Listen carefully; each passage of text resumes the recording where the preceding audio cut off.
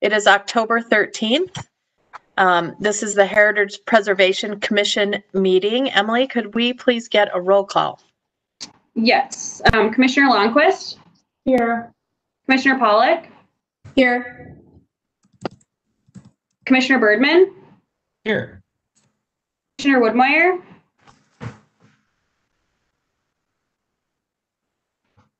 Did I see? Dara, I see you're with us. Yeah, Dara's here. Commissioner Nemo? Here.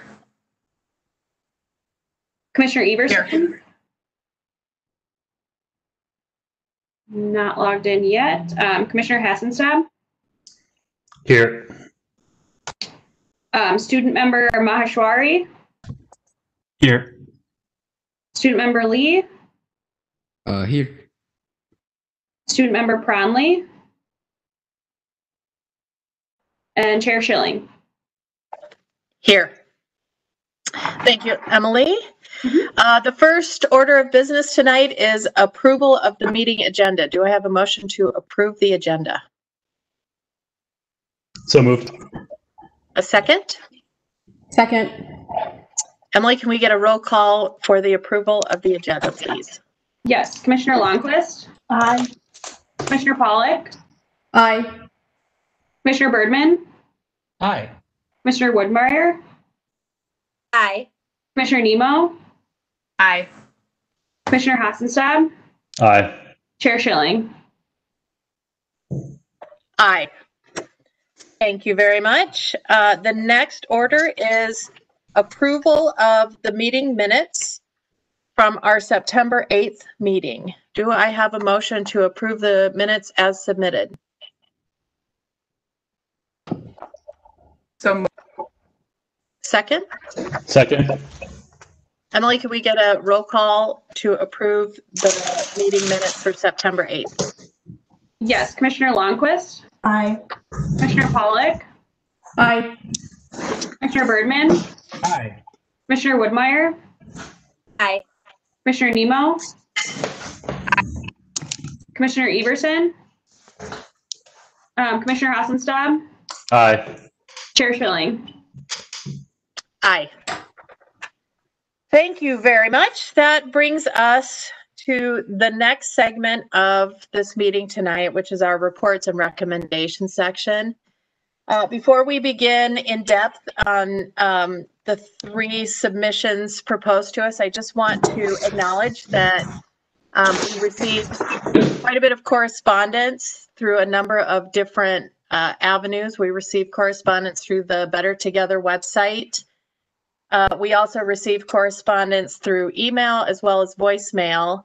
And all of that correspondence was shared with the commissioners on this commission. The first before us is a COA for 4510 Sunnyside Road. Emily, can you take us through that, please? Yes.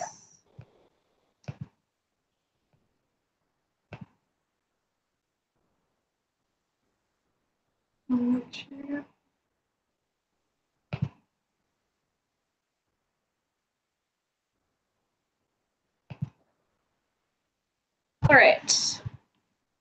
4510 Sunnyside Road is located on the north side of Sunnyside, east of Browndale Avenue.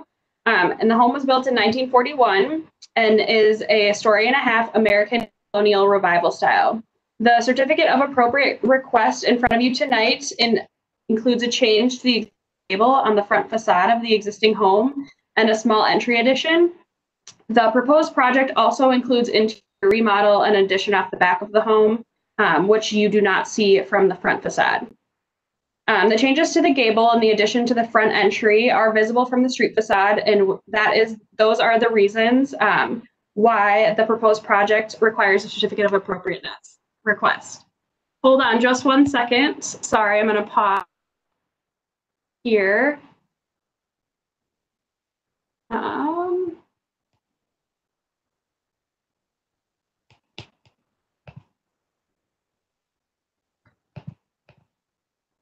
One second, I'm getting a knock on my door from the Preservation or from the Parks Commission. if I can help them quickly, if that's okay.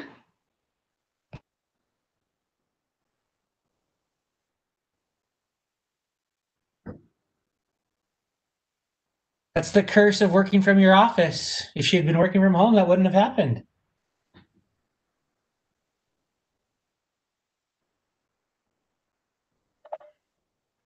I suppose when the Parks Department knocks, you answer.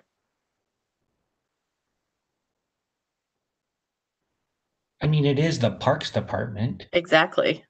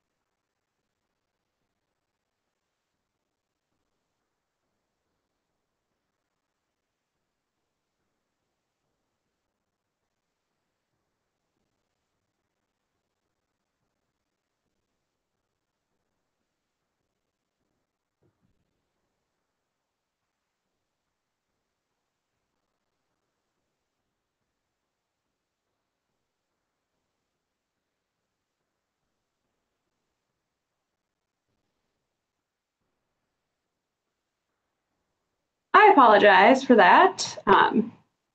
One of the perks of working from City Hall tonight. So I will start over if that's all right with you guys.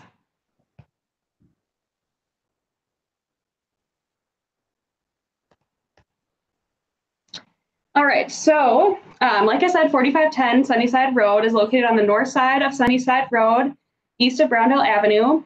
The home was built in 1941 and is a story and a half American colonial style home. The COA request in front of you tonight includes changes to the existing gable on the front facade of the home and a small entry addition.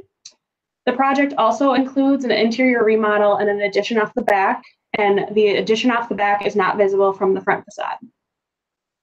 The changes to the existing gable and the addition to the front entry are visible from the street, and that is the reason why the certificate of appropriateness request is in front of you tonight. Consultant Vogel reviewed the submittal and has noted that the changes should have minimal impact on the property's historic character, that no historically significant architectural features will be lost. The design of the proposed new dormer is appropriate to the building and to the streetscape, and the important architectural character defining features are to remain. Consultant Vogel recommends approval of the COA request, and staff agrees with Consultant Vogel's evaluation of the proposed plans at 4510 Sunnyside Road, recommending approval of the COA request. The only condition for approval is that any changes to the proposed plans would have to come back to the Heritage Preservation Commission. And with that, I can stand for any questions, and the applicant is also on the call. Do I have any commissioners with questions?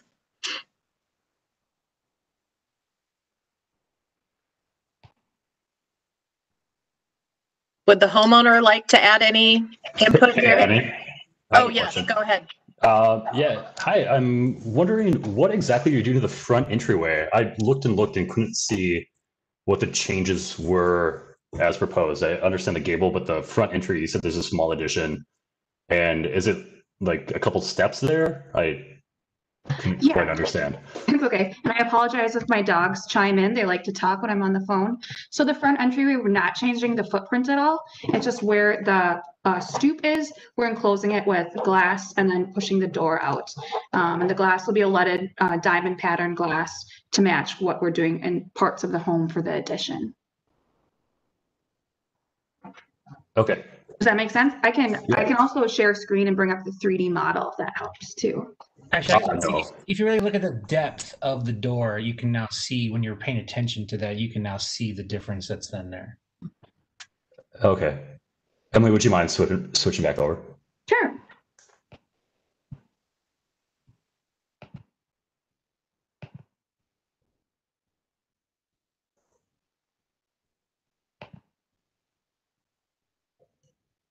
Oh, yeah, I see it coming out. Okay. Thank you. Thank you, Ms. Starr. Anyone else? Annie, I have a quick question. Go ahead, Commissioner Lundquist. Just for the architect, I think it's agree very minimal plan. I'm just curious, how deep is that window box on the new larger gate element that seems, I think it's fine, but I would just like to hear more about the depth and the thought behind it. The recessed box. 1 second. If you hear the dog, give me a second. We appreciate dogs and children. It's fine.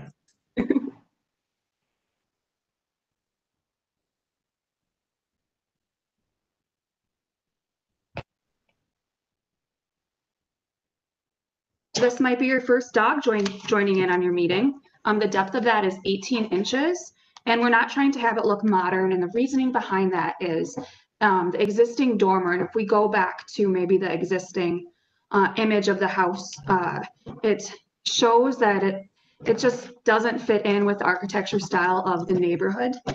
And in order to keep that wall and those windows where they are, granted, we are replacing the windows, and to not impact that bedroom on the second story, we plan to fur out from where that is in order to get our peak to match the other existing peak, the slopes in the home, and not hit the ridge of the existing roof. Does that make sense? Thank you. Okay. I have another comment. Go Ms. Starr. So I live exactly across the street from this home. I look at this home every single time that I do the dishes, which is every night. And I think that you have done an amazing job with this property. I think that you are really setting a standard of how to respect what is there and modernize it. And I'm really excited about the project, as much of a headache as the construction is going to be. I think it looks beautiful and it's a great proposal. I really like the minimal impact to the street facing facade and all the stuff that you're doing behind the home. I studied it carefully over the last couple of days, and it looks quite wonderful. So I applaud your efforts in this one. Thank you so much, Mark and team. Thank you. Chair, I'd like to move to approve the COA as submitted. Thank you for the motion. Do I have a second? Second. Okay, Emily, can we please get a roll call vote?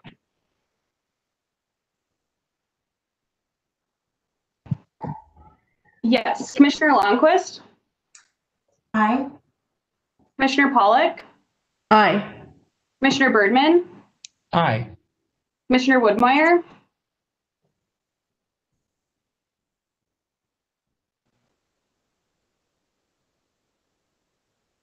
Sarah, we didn't catch that.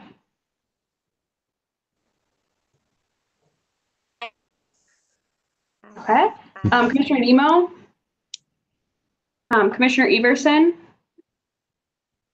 Commissioner Hassenstad, Aye. Chair Schilling. Aye. Okay, with that, that certificate of appropriateness is passed. Now I just have to mention that with the passage of this certificate of appropriateness, there is a 10-day delay for the period of appeals. Any appeal made to this will go in front of City Council. After that 10-day period, the planning department can proceed forward. Thank you so much. Emily, I just got a note from Commissioner Everson. He needs the links to this meeting sent to him again, if possible. I just sent him, so he should be logging on shortly, as long as Okay, he's thank you. getting. Okay, thank you. Okay, let's move to our next COA, which is 4634 Edgebrook Place. And Emily, I'll let you go ahead. Yes. 4634 Edgebrook Place is located on the south side of Edgebrook Place. The existing home is a 2-story residence that was built in 1951. The certificate of appropriateness request includes the demolition of the existing home with the intention of building a new home with an attached garage.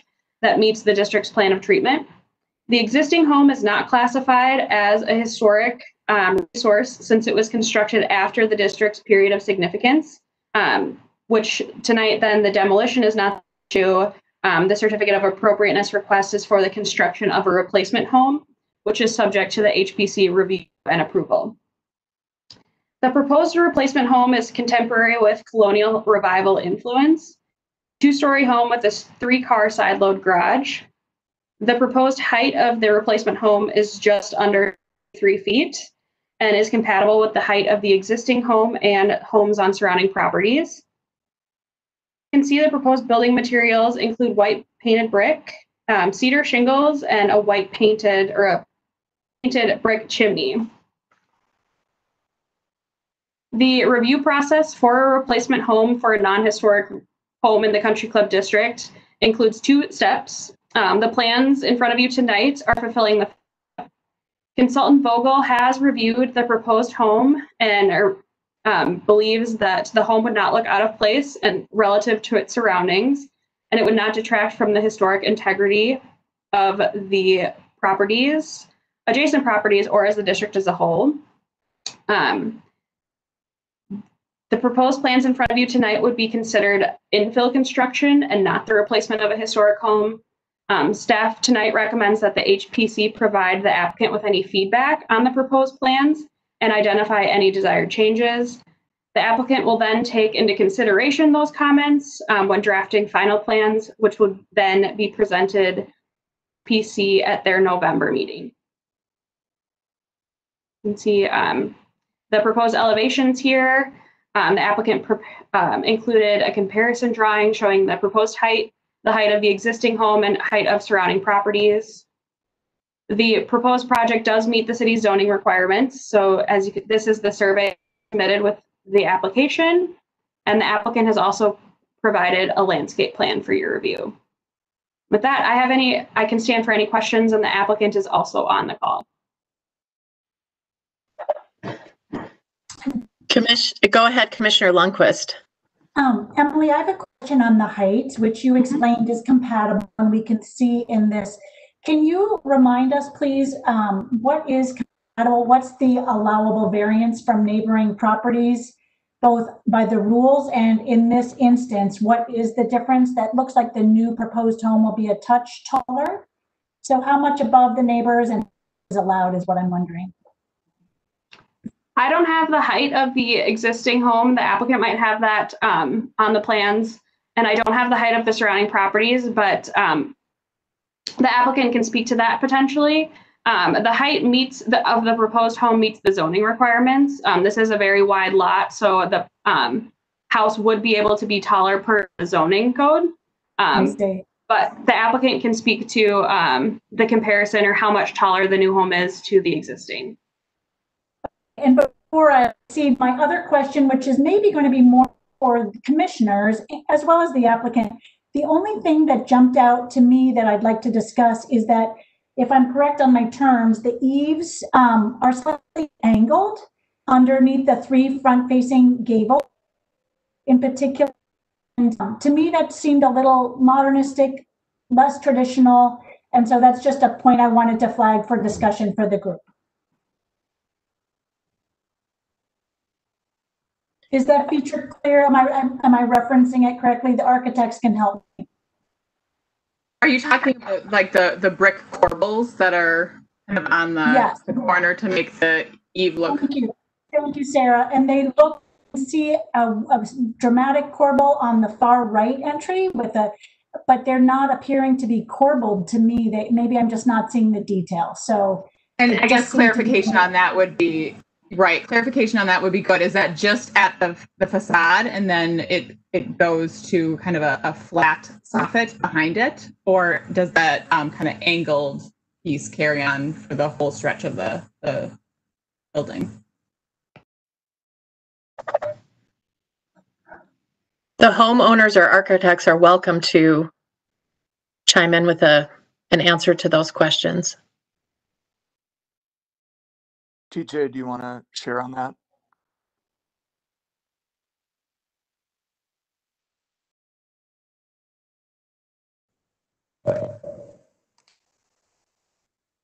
It looks like it's just like a corbel on the side. If you look at the side elevation, you kind of see that. Emily, if you can pull up the left elevation. Can the commission hear me okay now? Yes. Okay. Yes, we can hear you. Having some issues with my microphone. I'll speak first to the height question by Commissioner Lundquist. We're approximately 2 feet over the ridge line of the existing home, which puts us roughly about the same to the home on the street side left. I don't have the dimension of the ridge height for the street on the for the home on the right side of the street there, but we are approximately 2 feet over the ridge line of the existing house. To speak to the eave and the brick corbel detail, that is a consistent detail on the eaves. It is only a few bricks deep, and then behind that corbel detail, it steps up to a typical soffit eave condition.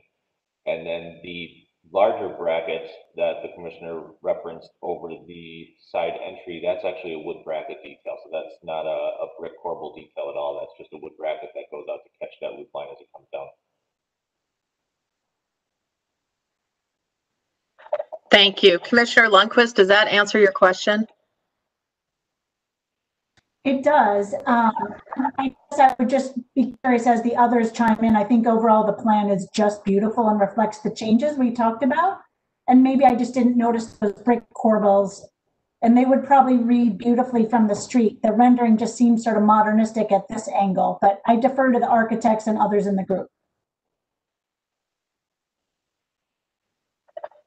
Does anyone else have question or comment?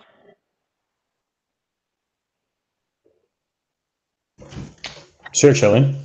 Yes. Go ahead, Commissioner Hassenstab. I believe last time we had a question about the glass in the front. It seems like a lot. Wasn't there a takeaway for either Nate or TJ to address that large window? And I'm not sure if it had changed from last time. I can't exactly tell. There was a slight change that we made in the proportions of the window pane sizes themselves, but the overall window treatment of that pane glass window did stay as that's all. But we did downsize the pane proportions within that window.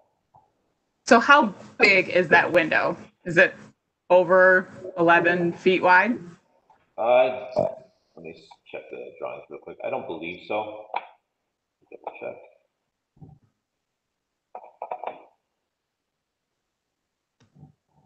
I'm scaling it almost, 11 and a half feet.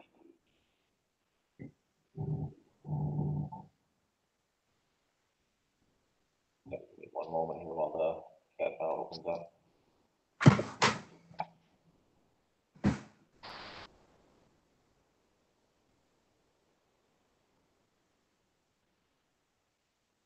So yeah, so 11, 6 3/4 is that width for that window, and then the height is 7 feet. And then TJ, while you have the drawings open, can you just tell us on the garage, I guess the extent of that flat roof that covers the garage, just how deep is that flat portion of the garage? The flat portion going all the way back to the base of the dormer above it is about 7.5 feet deep. Okay. One thing we did, and to get back to Commissioner Hassenstab's point regarding the windows, we looked at different windows throughout Country Club, and there were a significant amount of them that had the larger plate glass windows as an element of the home. So we felt like that was consistent with the various homes in the neighborhood. So that's why we left it as planned. So 77 square feet, Nate? I don't know the exact size of I know all the homes quite well, and it seems aggressive. I believe in the brochure that we submitted along, there were some exemplary images as well. I don't think that there was any kind of a size limitation to some of these pane glass windows. Again, we did change the proportions of the panes themselves just so they didn't feel modern in any way whatsoever. But this is a nice relief on the facade of the house just to get more glass in there.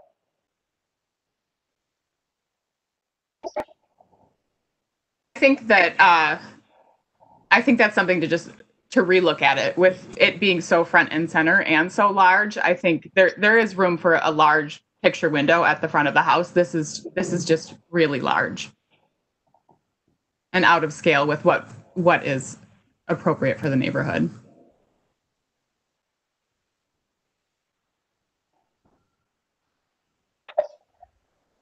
Commissioner Schilling, I have a quick question. Go ahead. So as I look at this, I'm 99% positive of the answer. We talked about it last time, but just confirming that there are no entry and exit doors onto that second floor porch. That plan hasn't changed, correct? Correct. There are no egress doors to that front terrace detail. Thank you.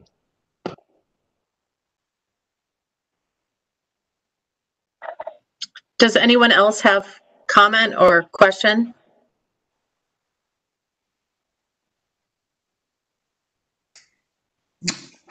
Sure, Shelley. Go ahead. Back to what Commissioner Longquist mentioned, I'm just looking at slide page, what page am I on here? Page 37 in the packet. And I see that corbel on the right overhanging. Can you explain that from an architectural perspective, why that's happening? It seems kind of odd, a really odd feature. Can you clarify which one you're speaking of? Yeah, so street facing right. It looks like there's a side door going in the 3-car garage there. Right. With the wood. You said it was a wood corbel, and the rest of the second floor appeared to be brick. Can you explain why you chose that element? It just seems out of place. It's an architectural detail and a feature. It's wood corbel, but that is not brick above it. That's actually a lap siding product. That I was talking about the second floor, like by the window to the right, above the window, you can see the brick. I understand that it's the lap siding is. I'm sorry, Commissioner. Are you speaking of the large wood bracket that goes out that the lantern is hung from? Yeah. Okay. Yeah, that was just an architectural detail and a larger bracket element that was to catch that roof line coming down and just do it in a very decorative way. We didn't feel like putting some kind of a corner post or a post down system there was the appropriate piece to do. So this was just a way to show that there was something going out there to capture that structure.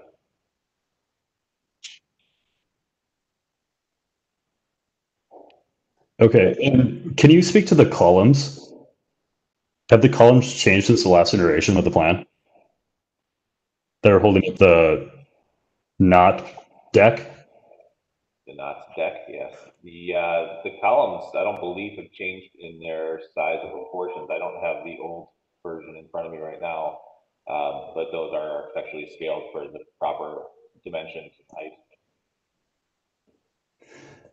I don't know. I'm just kind of getting a slippery slope towards a much more contemporary home than the neighborhood feels it would support. That's just my opinion. Again, I'm no architect, but because of the column use? That's a concern.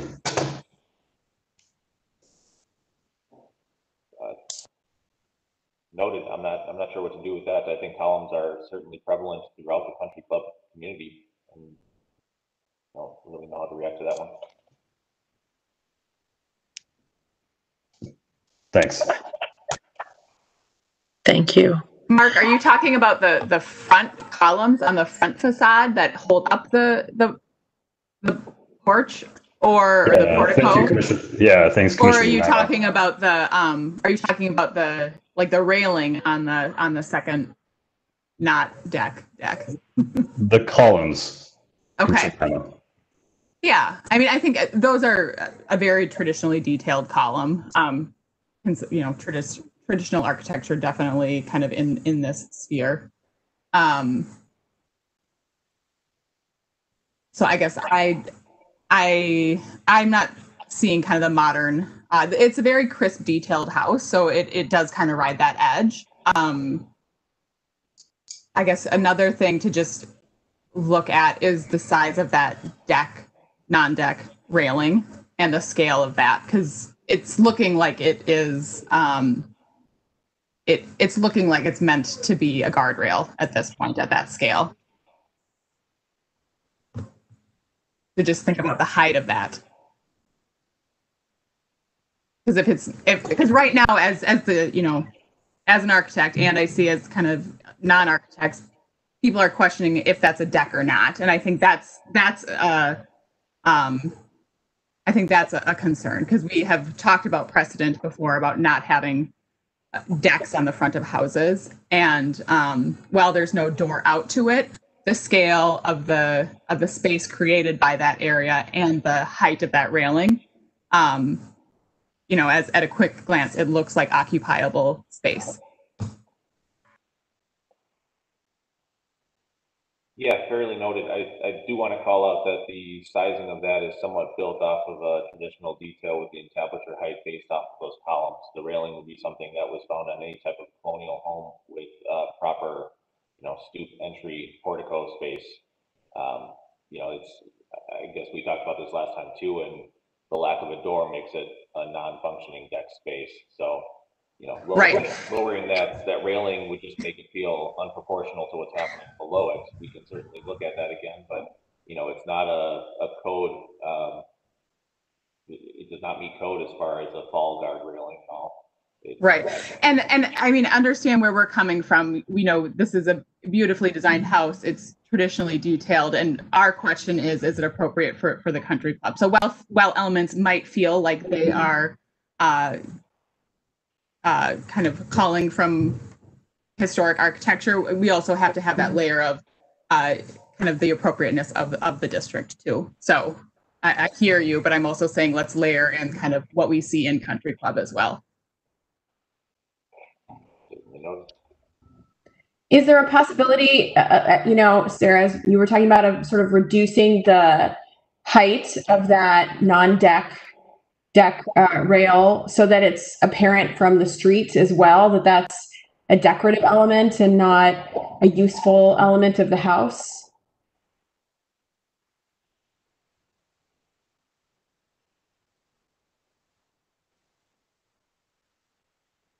TJ, I don't know if you can opine on that.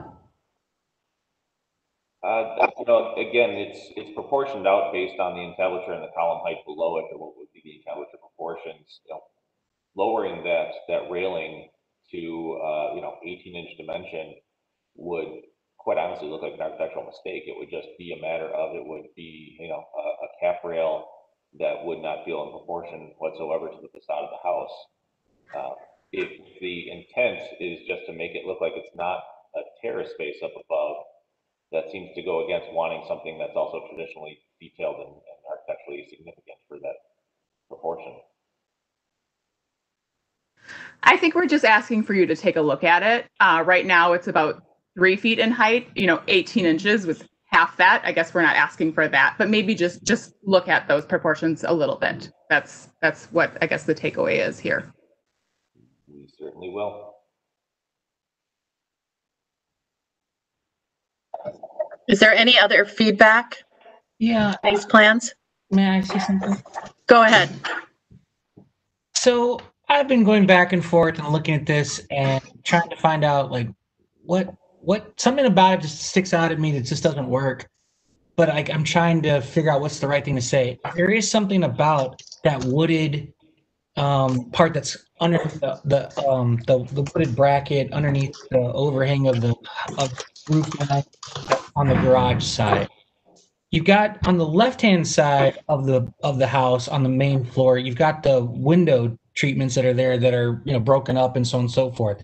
And then on the right-hand side, it just kind of like is this bracket that's sitting there. It's kind of, I don't know why that sight line just bothers me. I don't have a great recommendation for it, but like there's just something I don't recall seeing something like that as I've driven around the neighborhood, that I've seen something that's that sort of unweighted on one side from that standpoint. And I know you know, Mark mentioned that, and I just kept looking at that.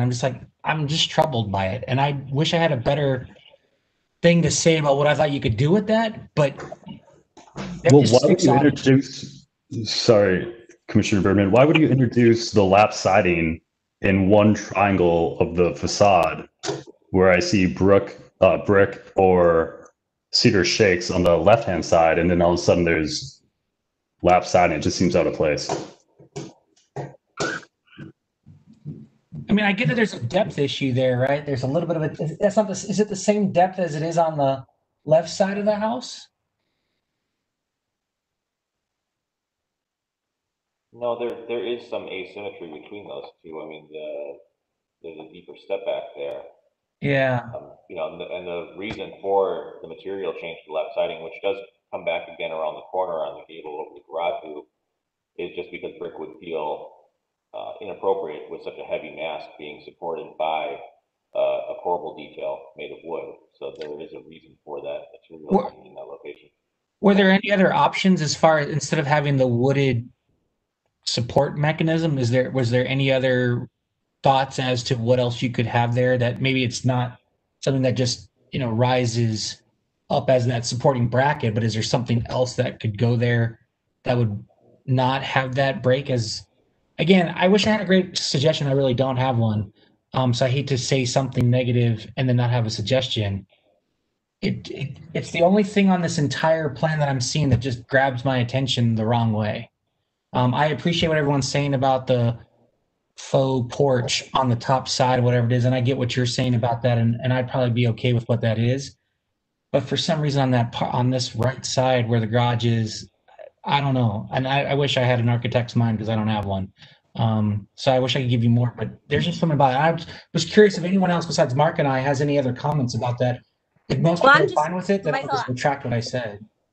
And I agree with you, Michael. I'm just wondering, is it the mass of it maybe that's bothering you? Not necessarily the material change, but the mass of it, you know, and maybe the roof line, like it makes. Yeah, I think it is the roof line and the massing of the wood bracket component. I mean, I have some of those on my house myself, but they're not that wide. So yes, I think you're right. That is part of it. So perhaps if it was more similar to the other side of kind of to the left of the front door, and it was a brick, kind of a brick expression instead of the lap siding, and it landed on columns, that might feel kind of a little kind of less.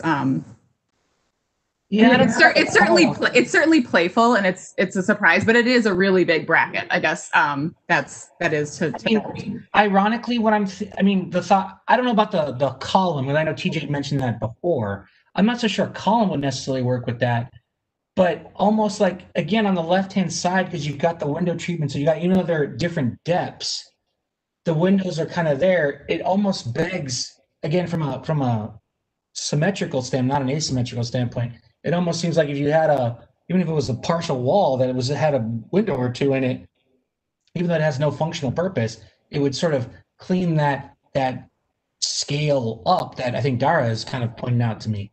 But again, I don't know if that's a great idea either. I don't know. I feel bad that I'm even saying it because I wish I had something better to say. I'm just curious to see if anybody else feels this way. I wonder if it's the asymmetry that's making it feel modern, in addition to the exaggerated bracket. I feel like that might be, if there was more of an attempt to create a symmetrical echoing back to the other side, that might feel less incongruent. Yeah, I mean, I'm looking at the actual main level floor plan. I'm just trying to get a sense of like where the garage doors are. So what we're seeing in your rendering, sorry, one second, let me come back to it. The little window and little, window treatment that's off the window where the cars are, that's actually the start of the garage itself. So we're seeing the garage as we look through this, but there's this overhang from the roof line with the bracket so you can get that side door that's there. Correct. Yeah. It almost seems to me as if, like, why doesn't the rest of the building just kind of meet it out front like that rather than having this open space? I think that's what's throwing me off. And I'm not saying that's what you should do. I'm just saying that's what's throwing me off because this bracket is so big. And while the material, I hadn't thought about that until someone said it, I agree that does kind of throw it off again from an asymmetrical standpoint. So, I mean, ironically, I'd almost rather you extend the, something out to bring the depth forward from that, I think that would actually make it better and keep the material the same. Then you wouldn't need a bracket like that. But I don't know how much that adds to the cost or whatever it is. But that almost seems like it would be better than what I'm looking at here. But I don't take it for that's one person's opinion. I wouldn't turn it down because of it. I'm just saying it definitely makes me pause. Sorry, I can't give you more than that. Commissioner Birdman, I don't think you're the only one that has taken issue with this. Commissioner Lundquist brought it up immediately. And I'm going to echo the same thing. It does feel like that's one specific element that is a bit jarring in terms of its traditional look. Like for the record, that corbel was actually not the one. I don't have a problem with it. It was more the corbel brickwork that caught my eye. I think that entry does not bother me. I'm totally fine with that design. And I have seen some similar large in some features in Country Club. So my vote would not be there. Thank you for the clarification. I appreciate that.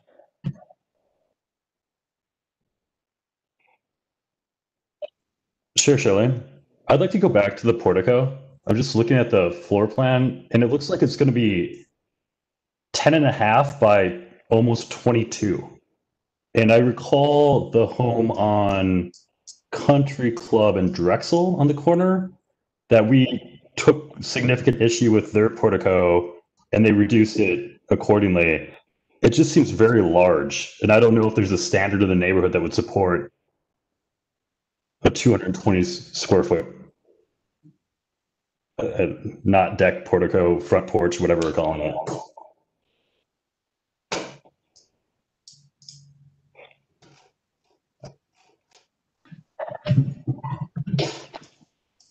It just doesn't seem to fit. Okay, thank you for the input.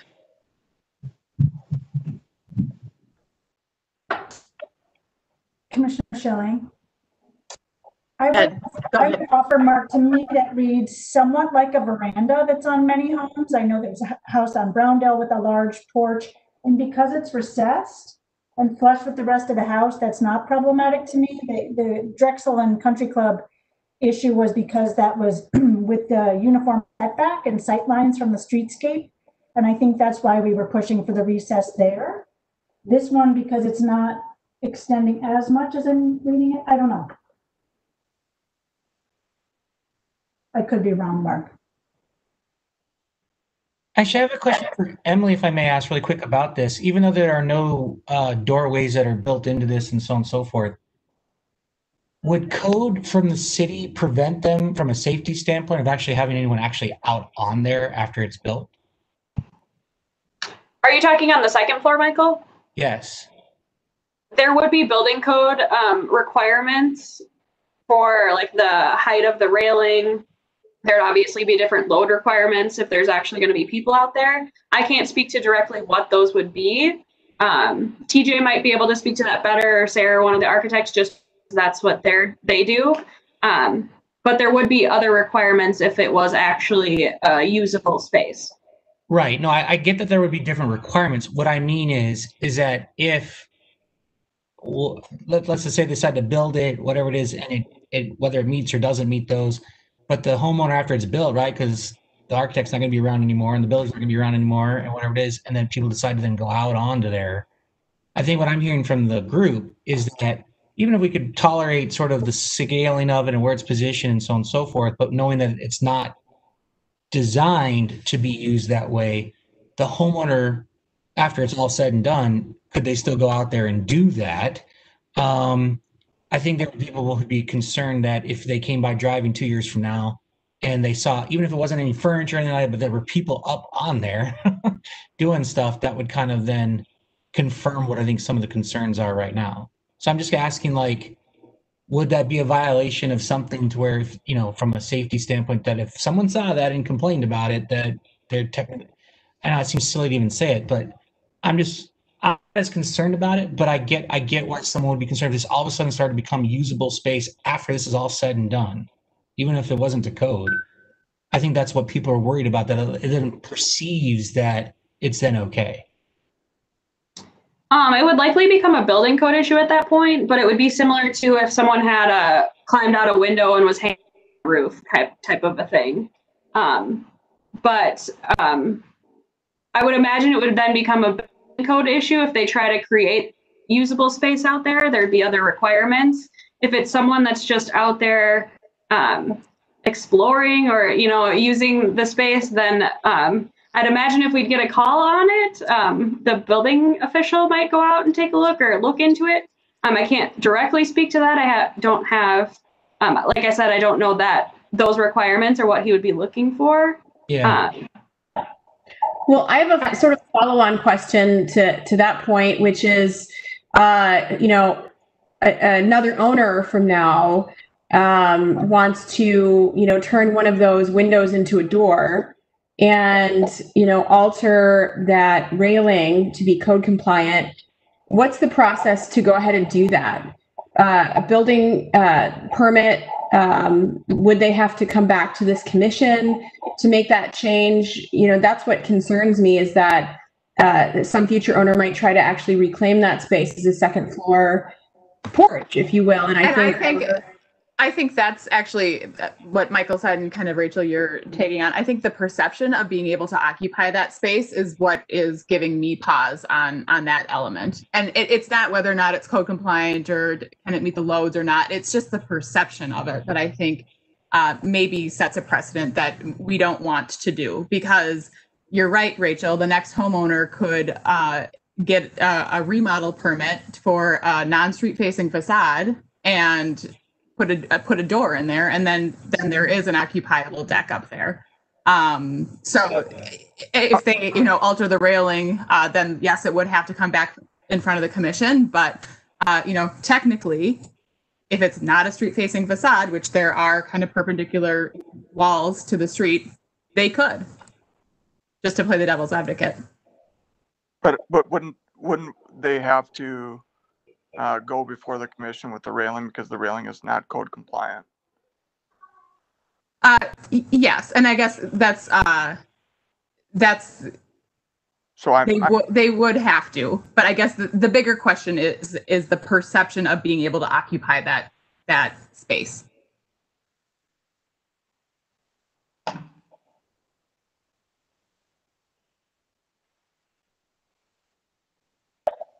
I guess future homeowner would want to do with that space. The design intent is not for it to be useful. The design intent is for it to be more of a architectural decoration off the facade of the house. The recess there is intentional to highlight the gable shapes.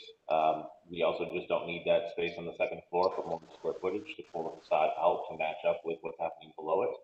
So it is an intentional recess there that just highlights the two gables that are flanking it. The intents and purposes of that is not a terrace. It's not an outdoor space. It's not going to be designed structurally for any kind of a live load for, bluestone patio at any time in the future. I cannot speak, nor should the commission really think about what the next homeowner does to it, because they would still have to come back before you for any kind of a renovation permit, correct?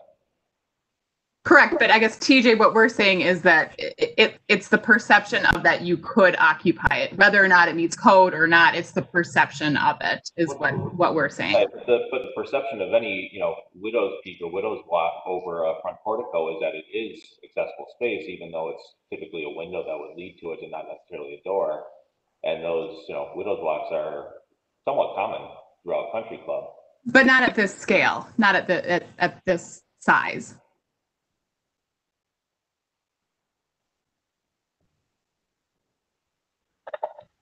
I want to just be clear that I'm not questioning the intent at all. And I want to make sure my comments are clear. I'm not questioning your intent or the current homeowner's intent whatsoever about what you want to do with that space.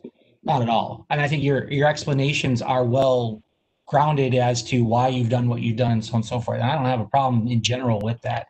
It's more, but as I'm trying to put a bow wrap around what I think I'm hearing from the other members of the commission, is that because of other things we've seen in the country club that have come before this group, especially over my tenure of it, we've had plenty of people who've tried to come to try to figure out how to use a space like this as usable space.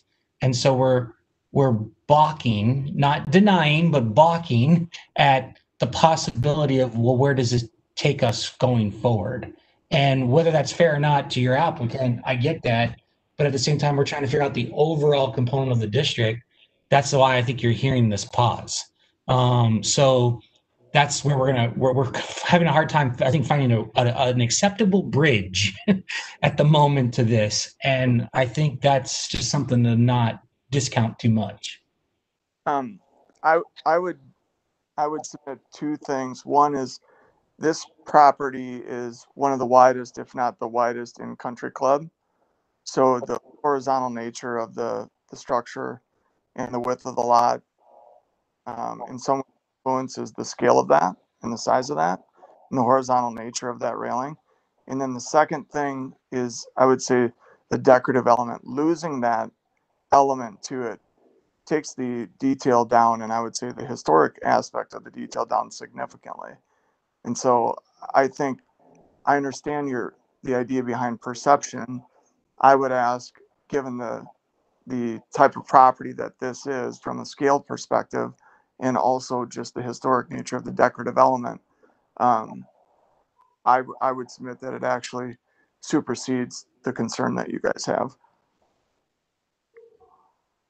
Well, then I'd ask one more question either to Emily or to Chair Schilling. When we came time to actually make this decision, and assuming that we would approve the plans as submitted or with any other alterations other than for this, whatever we're going to call this thing, we'll call it Part X. Could there be something that's put into the COA that tries to address our concerns about it, that wouldn't deny them to do it, but at least tries to set the tone for the commission's view of these types of structures within the district, and noting what Nate just said about the unique elements of this particular property, that then we could try to minimize the impact of a potential precedent or directional guidance towards, oh, these are going to be okay in the future? You could include it as a finding if you're, with approval based on these things. You could include a statement there that speaks to the width of the lot versus the of those railings. And that could be used in any future COA request from another applicant, not just for this house, but for any house.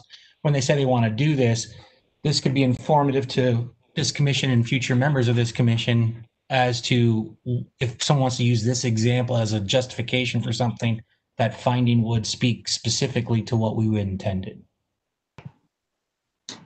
Yes, that finding would be in the staff report. I currently don't have the findings on the certificate of appropriateness sheet itself. If that's something the commission feels is important, I could definitely start adding those somewhere as well. Okay. Like I said, I'm just trying to find a bridge to all the different comments that are being made. Thanks.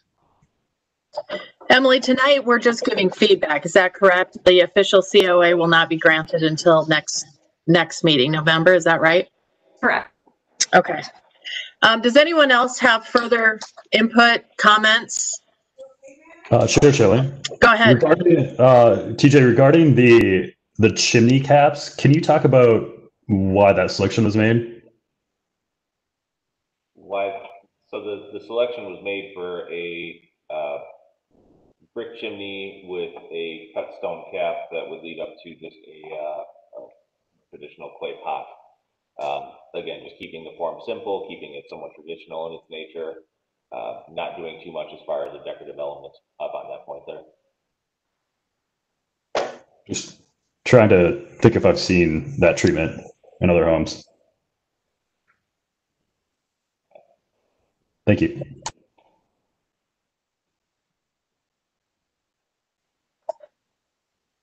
Anything further? I'm going to try to just give a synopsis of the things we've gone over. There was comment made about the large proportionality of the windows, but we do acknowledge that the panes were changed. The porch, quite a bit of discussion about the perception of the inhabitability of the porch, and if changes can be made to indicate that that porch is not inhabitable on the basis of precedents going forward. The corbel with the large bracket, there was definitely some uncomfortability there with both scope and weight and its asymmetry to the house. Chimney caps were discussed, as were the columns and their scale. Did I miss anything?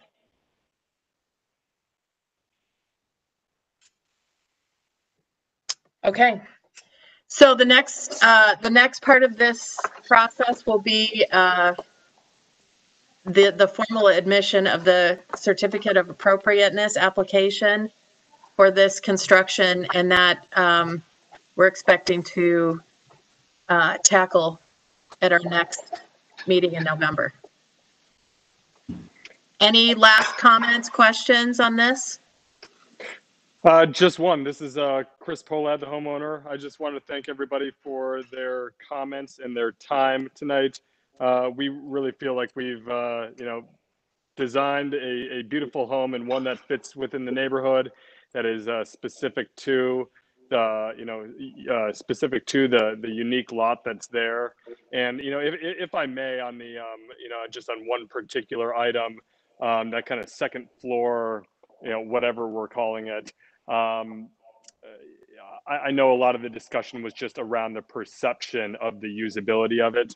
I just want to chime in and say we have young children, and we certainly don't want anybody to be out there, and there's not going to be any intent to use that. So I know that wasn't necessarily the nature of the discussion, but I just wanted to mention that to the group. So thank you for your time tonight.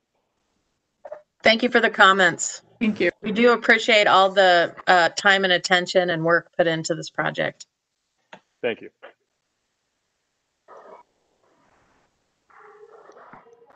Okay, if there are no further comments or questions regarding that property, we are going to move to our third report and recommendation section, which is a COA. Well, it is a request to determine that the house at 4600 Browndale Avenue no longer contributes to the historical significance of the Country Club District. So Emily, I will let you present here. Thank you. Okay, the subject property, 4600 Browndale Avenue, is on the west side of Browndale, the Mill Pond, and south of Bridge Street. The home is a two-story Tudor Revival style home that was built in 1927, and that 1927 date is according to the city's assessing records. The Heritage Preservation Commission has reviewed projects associated with this address. Those include sketch plan submittals and a certificate of appropriateness request. A certificate of appropriateness for changes to the street-facing facade was approved by the Heritage Preservation Commission back in February of this year. The current application to the Heritage Preservation Commission includes a request for the HPC to determine that the house at 4600 Browndale no longer contributes to the historical significance of the Country Club District and is therefore eligible to be torn down. The applicant states that the deterioration of the home, as well as some of its construction methodologies and siting challenges, have created difficulties in the continued use and maintenance of the structure. The Country Club Plan of Treatment classifies houses built within 1924 to 1940 in the Country Club District as heritage preservation resources. This is the period of time when the developer enforced rigid architectural standards on new home construction through restrictive covenants for the neighborhood. The Plan of Treatment states that no certificate of appropriateness will be approved for the demolition of any heritage preservation resource in the district unless the applicant can show that the subject property is not a heritage preservation resource or no longer contributes to the historical significance of the district because its historic integrity has been compromised by deterioration, damage, or by inappropriate additions or alterations. Consultant Vogel has reviewed the application. His full memo was included in the packet tonight. He had stated that in his opinion, based on the information that was available in the house's present condition, the house at 4600 Browndale appears to retain sufficient historic integrity to be considered a contributing heritage preservation resource. Evaluated from the perspective of the district's historic context, the house dates from the district's period of significance. It shows the influence of the developer's master plan and is identifiable as a specimen of period revival style architecture. It does not represent an individually significant architectural resource on its own. The property retains historic integrity of the most important architectural character defining features that are associated with the Tudor revival style. Those being the steeply pitched roof, the facade dominated by a prominent street facing gable, half timbering, chimneys, and stucco wall cladding. Therefore, the of a COA for demolition would not be appropriate. The building official, at the request of staff, also visited the property and provided a memo with his findings. And with that, staff's recommendation tonight concurs with consultant Vogel's evaluation of the proposed request at 4600 Browndale, denying the applicant's request and finding that demolishing the existing structure would not be appropriate and that 4600 Browndale Avenue is a contributing preservation resource in the Country Club District. And with that, I'll stand for any questions, and also on the call tonight, and they are hoping to present some information as well. Thank you, Emily. Commissioners, are there questions or concerns, or would you like to have the homeowner present before we go through with that?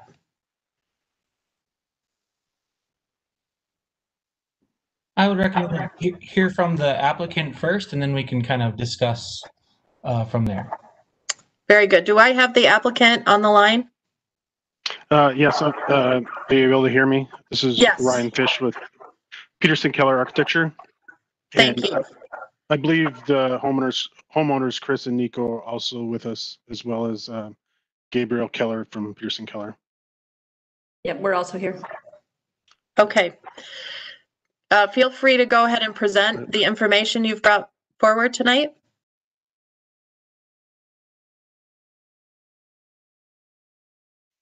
Are you able to see my screen?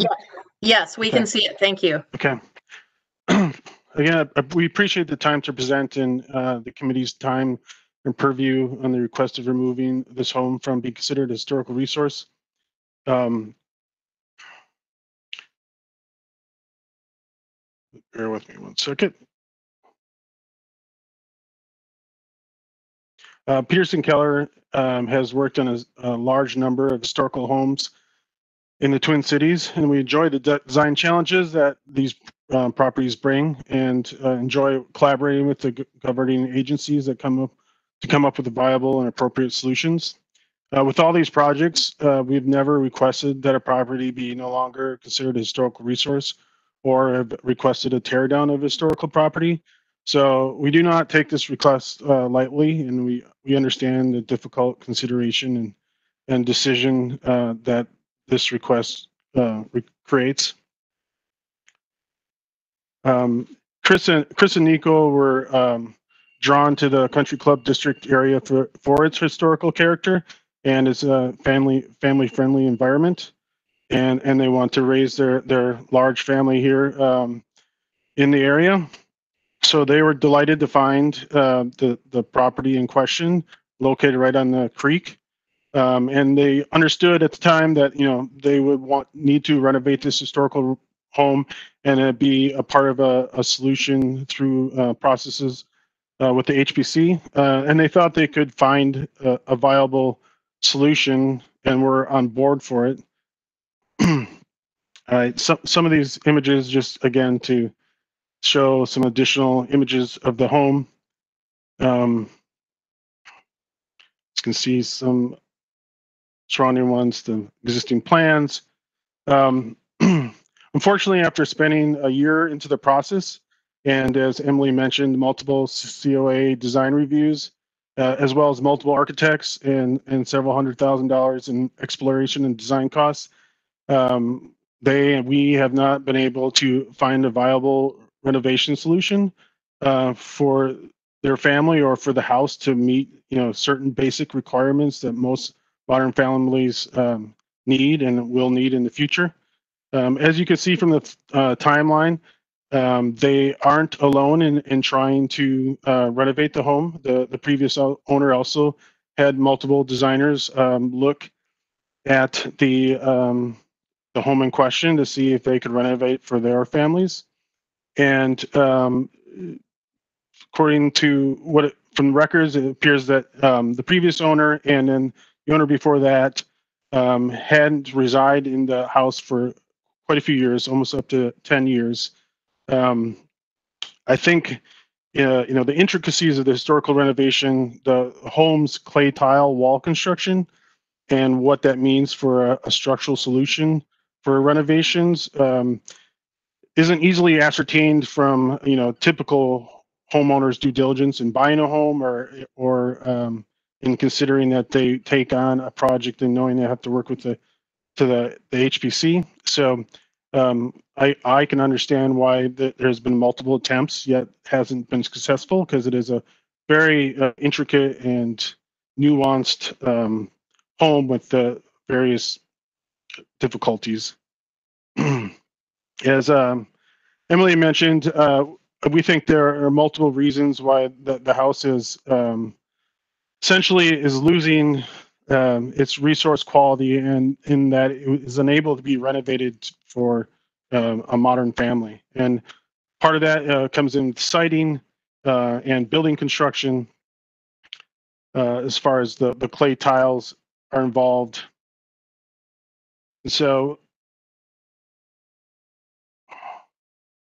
as you can see here, the driveway is one of the major siding issues. It narrows down between the actual house and the neighbor's privacy fence down to about 7'6". That kind of average larger family car that would hold the family, I believe it's 7, might be 8. They just had a recent one. We are within inches of that clearance. Compounding on that feature is that the driveway also turns, and either you're going downhill or uphill at a steep inclines.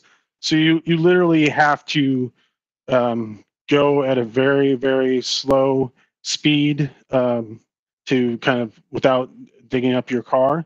And then on either side of this narrow enclosure is the main sidewalk from the front door, ends at the driveway.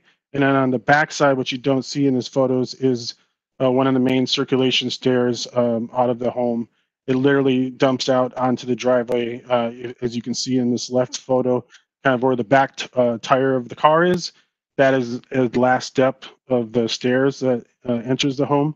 And so having multiple small children, it's concerning that you have literally no sight lines to either side of the main circulation paths on the exterior of the home, as well as the idea that yes, a car can go through here, but it going past this 4 to 8 times a day and having to inch past it so that you don't scratch your car or endanger children is a hard virtually impossible to without doing something to the exterior of the home. And again, this is a front-facing facade, so if it were to be edited, we are now getting into affecting the front facade of the home.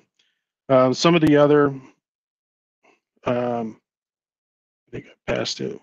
of the other site issues is that this is one of 2 driveways that are along the creek. I'll preface this: they're along the creek that lead to a rear-facing driveway, and so it takes a substantial amount and hard surface in the rear of the lot to create the turnaround and rear-facing driveway. So it is a unique situation. I understand there are driveways that go past the home to some of the detached garages, but it's one of only 2 homes along the creek in this district that has this situation.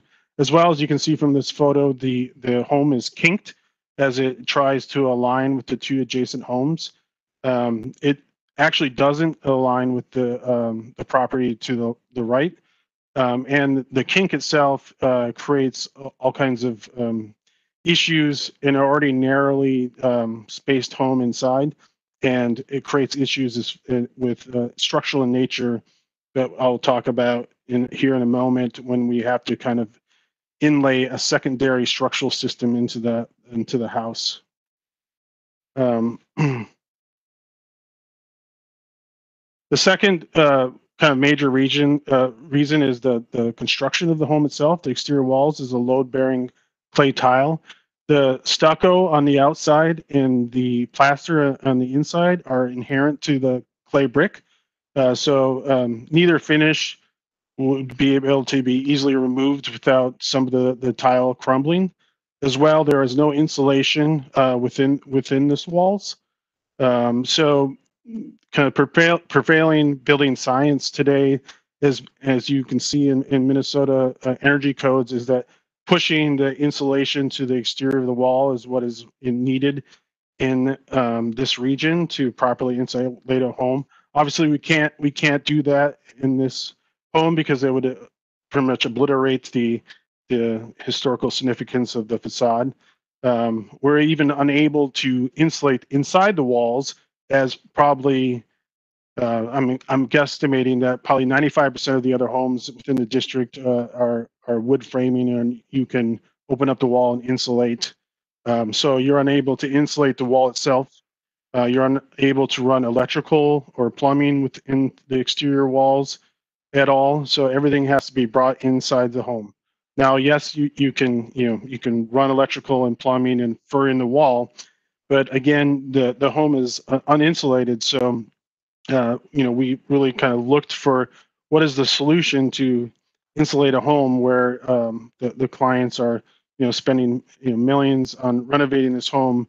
Is it really fair to have them have an uninsulated home, especially as our energy needs go up and our energy requirements as far as the building code go up? The only way to really do this in a building science way is to fur in the wall and then use some type of insulation that wouldn't be affected by moisture, so like a spray foam or that type of thing. However, that does conceal the existing exterior wall, so you're unable to notice if moisture is penetrating the walls, and moisture can be easily trapped in the wall, and it's unable to dry in both directions as it was originally designed in the 20s. This type of wall dries from both directions depending on the temperature.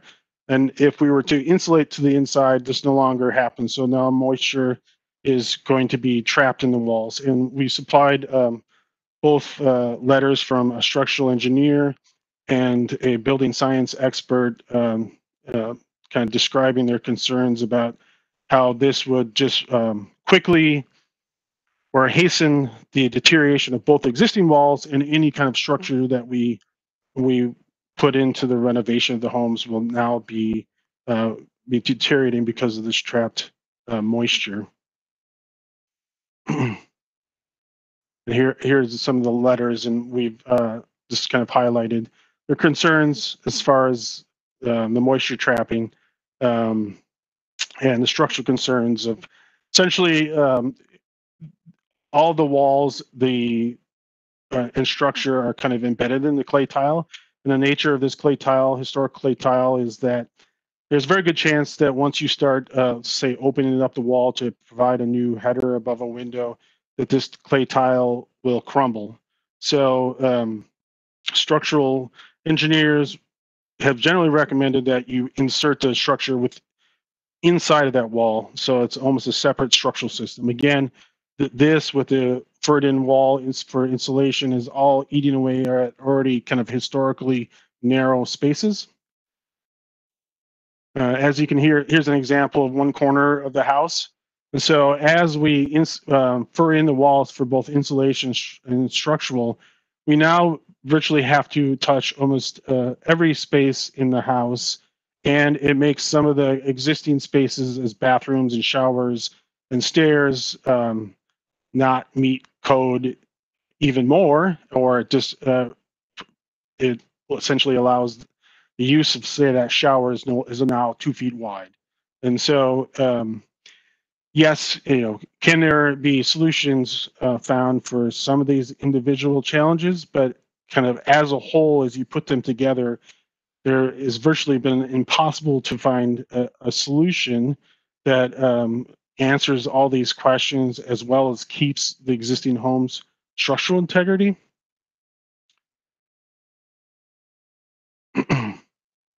So we kind of just looked at the home and the multiple sellers, and as the district, generally their home prices have been increasing because again, it's a highly sought after area. This home has been decreasing in value as it has been sold repeatedly, has been attempted to be rented out, and has again attempted to renovate and make new this project, but has not been able to find a viable solution. And again, it is from the previous owner that sold it to the Weyerbeeks, and then the previous owner before there, we have kind of cobbled together information that essentially this house, for various reasons, has been unoccupied for approximately 10 years. As well, the house is uninsulated, and since it's been unoccupied, unintentionally, the house is probably being kept conditioned at a minimal level, and maintenance has been, again, over multiple owners, has been kept at a minimal level because it's been unoccupied. So this has only hastened the kind of deterioration of the home. In the 1960s, an addition was put on the house to the back. It was a contemporary style addition that I think is deemed as not contributing to the district. You can see it from the street. We would also argue that the creek is also a strong visible and recreation corridor. So as many of the other homes are essentially two front facades in this area, this home's kind of river or creek facade has already been damaged in its historical qualities with the contemporary addition, which you can also see from the street. And it is probably not as evident from, as in our review of some of the as they would call them, windshield reviews of the homes in the neighborhood. This is not quite evident from the street, but you can see that. And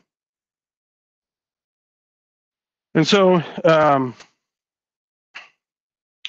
I mean, we don't disagree that this is a historic resource. I would say this is an exemplary example of a Tudor in the neighborhood. And if the home was allowed to be demolished, the homeowners are committed to collaborating with the HPC in designing a new traditional Tudor home that they, the goal would be that it would be a contributing member to the historic fabric of the neighborhood for centuries to come. And as I can see today, this was my first experience with Edina's HPC, that it has an excellent and well-established processes to ensure that the new home's design would be fitting within the neighborhood and be contributing. You can see we kind of pointed out the minimal amount of details. There is a small amount of timbering right above the front entry. There's a small amount of stonework on the chimney and to the right of where the driveway goes past. Again, I mean, yes, it is is a contributing historical resource, but not an exemplary one. And then as we looked at precedents, we did, there was one home in recent which was allowed to be demolished due to structural and environmental circumstances. And in our review of some of the other approved COA approvals of front facade renovations, as you can see on the screen here, I would think that the new home that we would propose would have, it would not be any more drastic of change as some of these that you see on the screen here is from what was the historic fabric to what is still a wonderful, the ones on the right are still wonderful contributing homes. They just are, slightly different in appearance and even in some cases a style. But again, the homeowner is committed to replacing the home with another historically detailed Tudor home. In summary, as we have said, this is an incredibly difficult situation and decision. The decision boils down to if we want to recognize and acknowledge the unique challenges of this property, and if we allow it to be developed in a way that will ultimately be positive for both the current homeowners and the community and future homeowners, or if we want, shy away from these difficulties and allow the property to remain vacant and most likely continue to be passed from new homeowner to new homeowner until they realize the difficulties of the project and then again pass it on. So we thank you for your time, and we appreciate and recognize the need for this healthy debate, and we acknowledge the validity of multiple perspectives that have been sent into the city and your committee on this important request. Thank you. Thank you very much for the information and the explanation. With that, commissioners, do you have questions, comments? I have a question. Ryan, can you speak a little bit more as to why you didn't explore exterior insulation in this for this application? It feels like that would be a good solution. And yes, it would be something that we would have to look at as a commission, because it would be, taking off all the stucco and adding a layer of insulation. But it feels like that could be an appropriate approach to remodeling this house, given the context and constraints that you have. Thanks for the question. I mean, we had some kind of initial discussions with Emily and as well as our interpretation of the new home design guide by the HPC, that in covering the original facade, which would be pretty much 100% in its entirety, would mean that that it would be considered a new home, and to be considered a new home, the old home would have to be deemed as not a historical resource anymore, because essentially we would be adding 2 to 3 inches of thickness, probably 3 inches of thickness or more to the whole facade, recreating stucco. The windows would either have to be moved out to those following inches, or the look of those windows would now become they would be set way back from the facade and would have a completely different look. So it was. But you could maintain the form and the clay brick and all of that. And maybe, Emily, you had this conversation with Brian, it sounds like, but we just kind of sped right through that is probably, if this wasn't in the district, that would be a great approach to solving this problem. Yes, that would be a great, yes. If it wasn't in this district, that would be the recommended approach, since we can't, it is, recommended approach for, you will see this continue in our energy codes. That is the recommended approach, and it prevents moisture. And yes, that would be a great solution, but didn't see it as viable with it being a historical resource. Did that answer your question? Or yes. Yeah.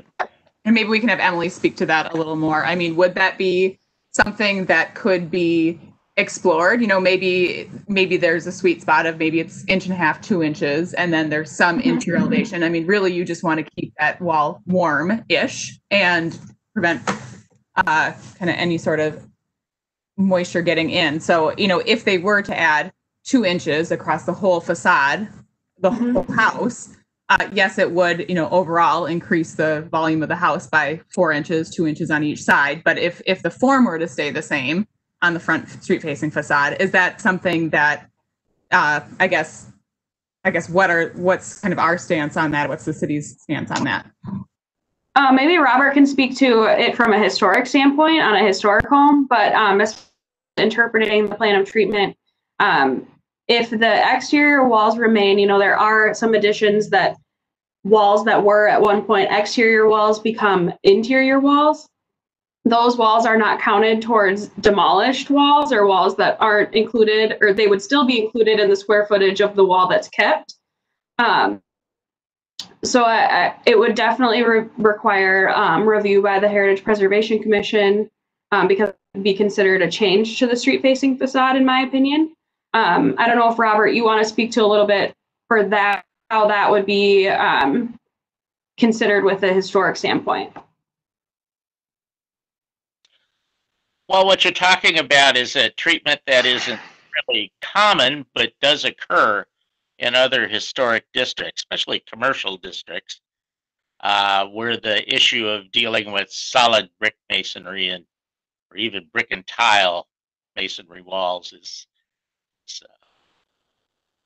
is common. It's never come up in the context of the Edina Country Club district. But in my opinion, the Secretary of the Interior's standards for rehabilitation would allow that approach of insulating on the exterior and essentially just sort of inflating the house, I guess, and retaining its character-defining features, or even restoring its character-defining features. So yes, in a theoretical kind of way, it would be considered appropriate, I think. I was going to interject in that. I mean, we would have to recreate, because the facade in every direction would be out, let's just say 3 inches for argument's sake. We would have to recreate every trim piece. There are brick lintels. I'm not how inherent they are to the clay tile, but all of that would need to be adjusted out or recreated. So it would be a solution to the exterior insulation. And as I guess maybe I wasn't clear before. I mean, and these are the kind of things where we pick one item of it and we say, okay, can we solve this? That would be a good solution for item.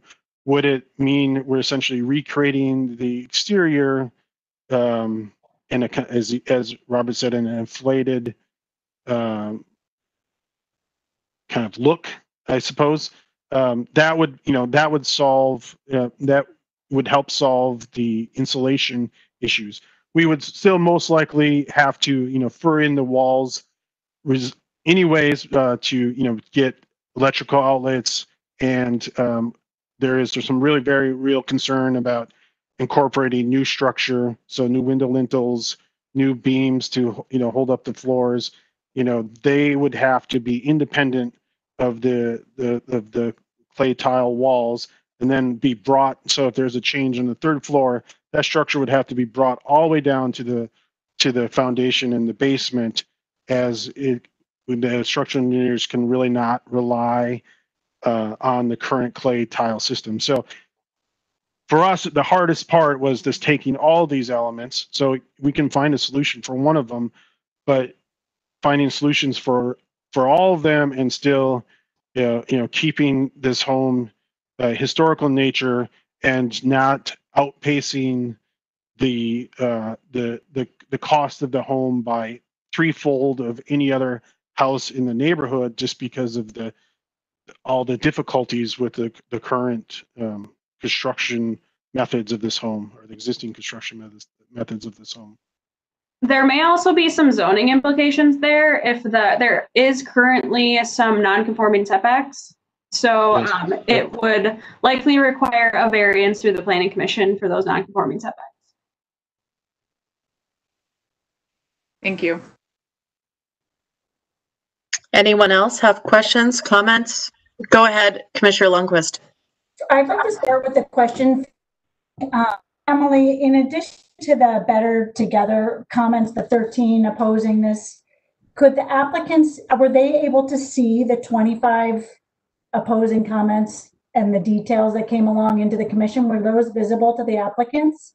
I shared those with the applicant through Friday. I believe that I have the emails through a certain point. I didn't share any of the emails past Friday. They are available to the applicant. I can definitely share those if they're interested in seeing. But yes, the majority of them are through that certain point when I sent them the email were shared. I believe we received 12 of them. So. Okay. Well, and then all of them, all the posts on Better Together, of course, were visible. Mm-hmm. Yes. Yes. Yep. And there's 25 that by my count. In any case, I think I would like to just step back and center the discussion, you know, as always with difficult conversations, we have to anchor it on the plan of treatment. And I actually wanted to dive in just for the record into one line in Consultant Vogel's memo, which was explaining that ordinarily the HPC only issues a COA for the demolition if there's approved plans in place. I just want to tease out, especially for new members, that really applies the way it's written to conversations like we just had about Edgebrook. There's also language, and this is of course the one that we're looking at, that you cannot have a COA for the demolition and in whole or part of a historic contributing resource, and that's the conversation here. His comment that ordinarily is true, but I just want to say the language, the way it's written, applies to those that are outside of the zone of 24 to 44. And I think it's important for new members to know there has been only one historic contributing home since this current plan of treatment was put in place in 2008. And that was the 4505 Arden. That was a very contentious issue and was first submitted as a renovation and so on and went forward. So as it's written, based on all the evidence submitted, we can't. In fact, the architect himself just said, I don't disagree, it's a historic resource. The issue is it's a resource that's problematic for adding the addition and renovations that they want. The plan of treatment doesn't touch that. So on a very purist form, you know, I think we have to frame it that way. I do appreciate comments like Sarah's, let's look to be creative. And I think in the first of the several sketch plan reviews, you know, the commission, we are open to working with, there are tricky lots and quirks and all of those old home wonderful things. And our is very willing to work with those, you know, and the clay tile is not unique and likely not a surprise in the vintage of homes that we're dealing with. The other staff comment that I just wanted to call a little attention to, again, just for the record, my thoughts, the chief building official, his memo did call into question sort of shelf life of older homes. And that is one perspective. I will share that many residents in the neighborhood have had a frustration that there's a perception or bias in the building department towards new construction and not such the preservation mindset. I think that preservation mindset came through loud and clear in the neighborhood comments. And the chief building official said, I agree with the architect's report. We know because of the extensive comments, you know, that many things, especially on the timeline and the proposed degrading of value that uses a listing price instead of a market value. So I don't think we need to go through point by point, but I just wanted to flag that bias, and I wanted to anchor us back to the plan of treatment as we hear from the other commissioners. Commissioner Lundquist, thank you for that. It was beautifully stated. Do you mind if I make a comment to Commissioner Lundquist? Go ahead. There, as she mentioned, they're just as per what I've reviewed by the guide, there are two factors in determining whether you know that this house was or is a historical resource, and we're not denying that it was a historical resource. It's the second part of that is, you know, and so when I said, is it a historical resource? Yes, we're not denying it. We're not denying it was like a faulty report, that it just got put in as a historical resource. But what we're asking for is that it is no longer a historical resource for these reasons.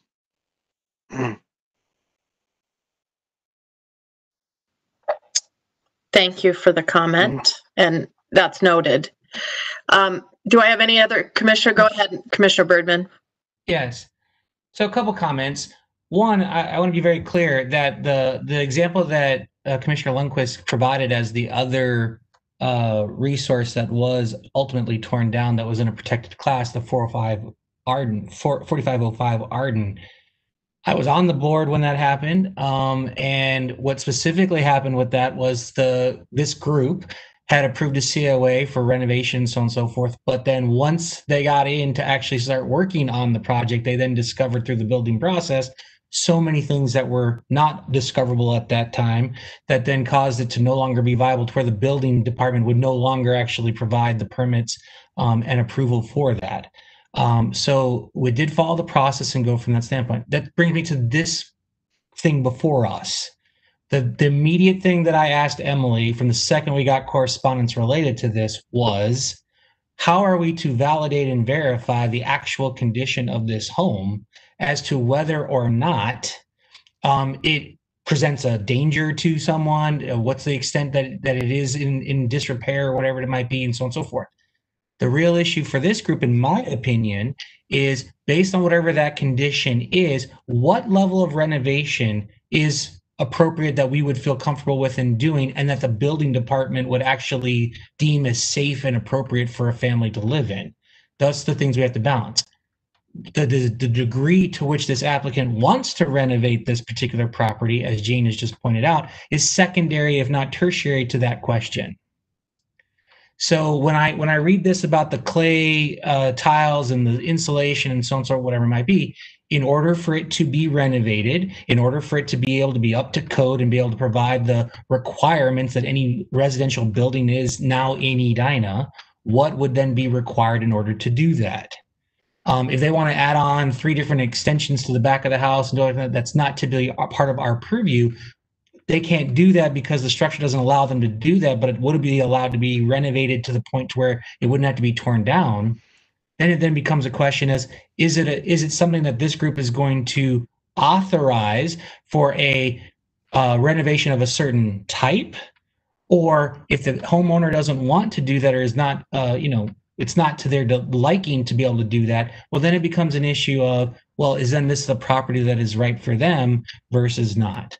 The correspondence that we received from the community at large was, this is no question a historical asset to the community, as long as it can be somewhat rehabilitated. And what I just heard from Robert was, if it can be rehabilitated through different means and whatever it is, up to a certain level, then it's something that should be saved.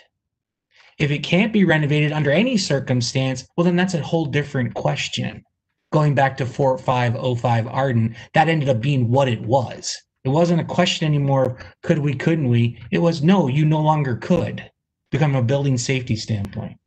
I don't know if we're in that category in this particular situation, but for my purposes, that's the question I'd like answered before I'd consider ever taking something off as a heritage preservation asset to the district.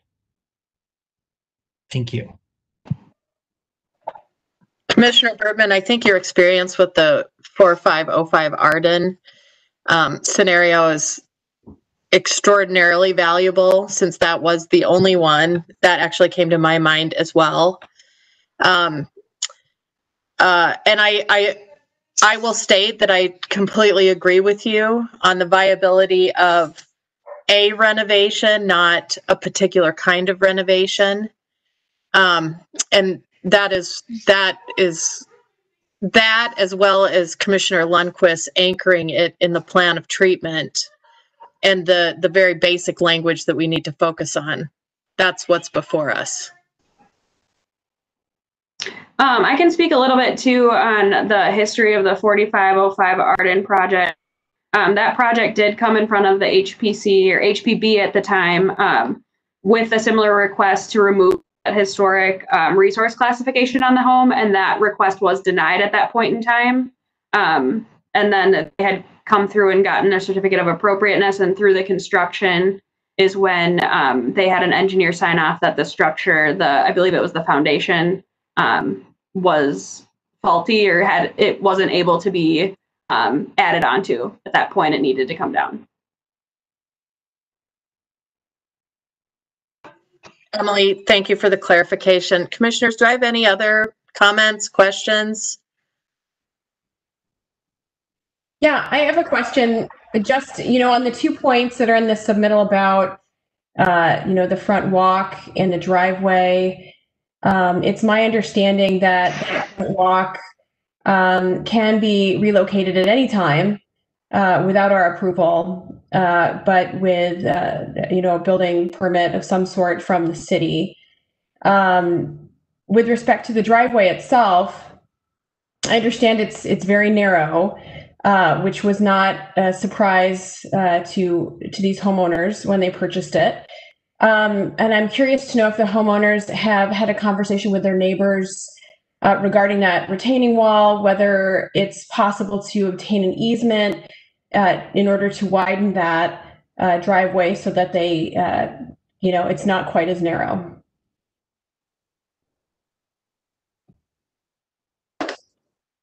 This is Chris Wyrovic. We have not had that specific conversation with them, but it is quite a narrow side yard that they have. We will ask, but I wouldn't be surprised that they don't want to give up any of their side yard for us to expand our the driveway. And just for clarification, we have 7 children. 2 adults, and we were looking for this house to be the place that we could renovate to be able to live there with our families. It's been over a year where we have been trying to figure out how to make this house livable, and be able to have that be livable for all 9 of us. And of course, sooner or later, kids go off to college, and then they don't come back as often. But that's not going to happen anytime soon. We're certainly with our 3-month-old and 4-year-old and 6-year-old and 8-year-old. So we have been spending quite a bit of money on experts, very good experts in renovating older homes. And it is not the easy solution that we came up with to kind of say, hey, we need to kind of start over. We're willing to put back something that we're not looking for an eyesore. We don't want to be basically hated by the community. We want to fit into the community. It is important to us. That's why we chose this community. However, this house has got, issues. It's been empty for 10 years for a reason that we thought it was more of an opportunity than the frustration that we've had with trying to find a solution to modernize the house somewhat or make it more livable for a modern family, but still have the wonderful historical nature of the house and history behind it. So this is for the people that are still on this committee that were present when we got the COA. We do appreciate the COA that we did receive, but as we got into that and we started opening up walls and realized what was sitting on top of one another, and the clay tiles is an issue, not just for the insulation that I've heard you mentioned quite a bit, but also I think. Ryan made a comment that if we change something on 3rd floor, we have to bring that structure all the way down to the cellar, to the basement, as to hold things up, and that creates once you open up those walls and open up those items, and we do mention that often is you can kind of solve one of the issues or maybe even a couple, but as far as that doesn't make the house livable by just slapping 2, 3, 4 inches of insulation on the outside. I mean, the inside, the wiring, the plumbing, the traps for the bathtubs, everything is very outdated. And some of it is not it's not the code. I'm not the expert in that. But that is why this has taken as long as it has to get to this point, and it has been over a year. And we've been we haven't been happy with the money we've been spending, but we're willing to spend the money on the professionals to tell us that this house is not rehabable. So now we bring it to you guys, and of course there's rules that we respect the rules and we follow the rules to see if there's a way forward to find a happy medium somewhere here where we can get a home that that may not be the historic nature anymore that it once was. But what we do want, even if that's the case, if we take it off the historic register, we still want to build something that is of equal that fits into the neighborhood. It makes it look like it's been there forever, instead of something, that's a brand new home. We aren't looking for that. We would have found someplace else to buy a home if we wanted something super modern. So we do appreciate the time, the effort that all of you are giving to this, and we appreciate the comments that give us a glimmer of hope that there's a possibility for a path forward, not knowing what that is at the present time, but we want to find that. We just don't have years to kind of figure that out before we build a home for the family to get into. So we'd like to figure that out and get on that path to finding the right solutions, and then building the home that everybody will love in that neighborhood. It sounds like by the previous site, I know it's a different situation with that house that's being demolished because it didn't fit into this time frame of when it was built. But it seems to be a solid solution that you guys are at least open to listening to what specifically in numbers we have that's wrong with this house, and I'm not sure exactly what sort of information and certifications or letters or structural engineers reports that you are looking for, but we're willing to get them and supply them if that'll help make the right decision here to make this house livable again. I mean, having a house in this neighborhood empty for 10 years, I mean, that's unfortunate. That's unfortunate in itself.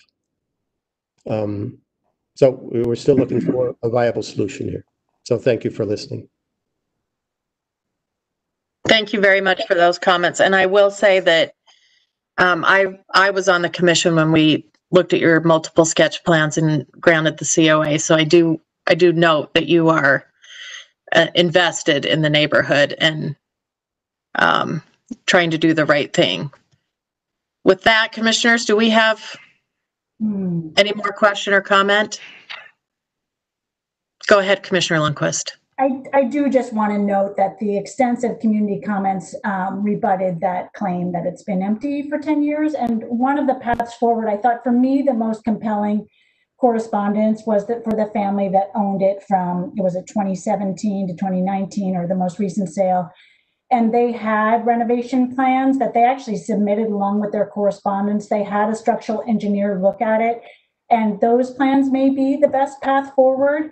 I just want to be clear that I hope the applicants aren't interpreting my comment or our comments as to say, yes, you can prove it's unworthy of renovating and rebuild something in exactly the same style. The plan of treatment doesn't say that, and community comments don't either. That's not to say that there's not some middle ground, and we certainly hope that you can find a renovation that will work for the home.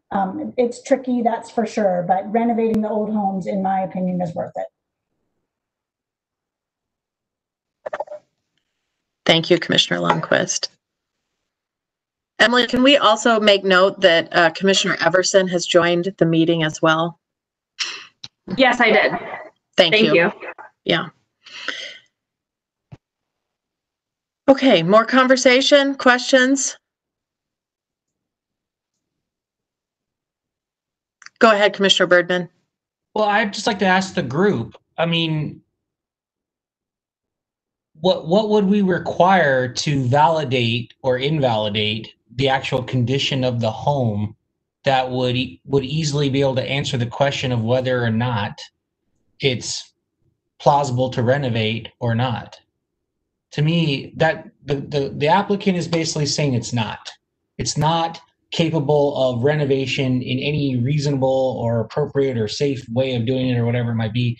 And their argument is, I wish to, the idea of taking it as it's not historically significant, if I may put it into context that I think it sounds like, is that they're saying in its current condition, it's not, we need to have it no longer be listed as significant. So then there's other options that are then available.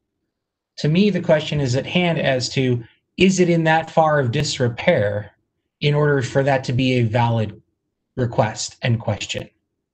And what, if any, evidence would be required by this group to be presented that would tell us yes or no?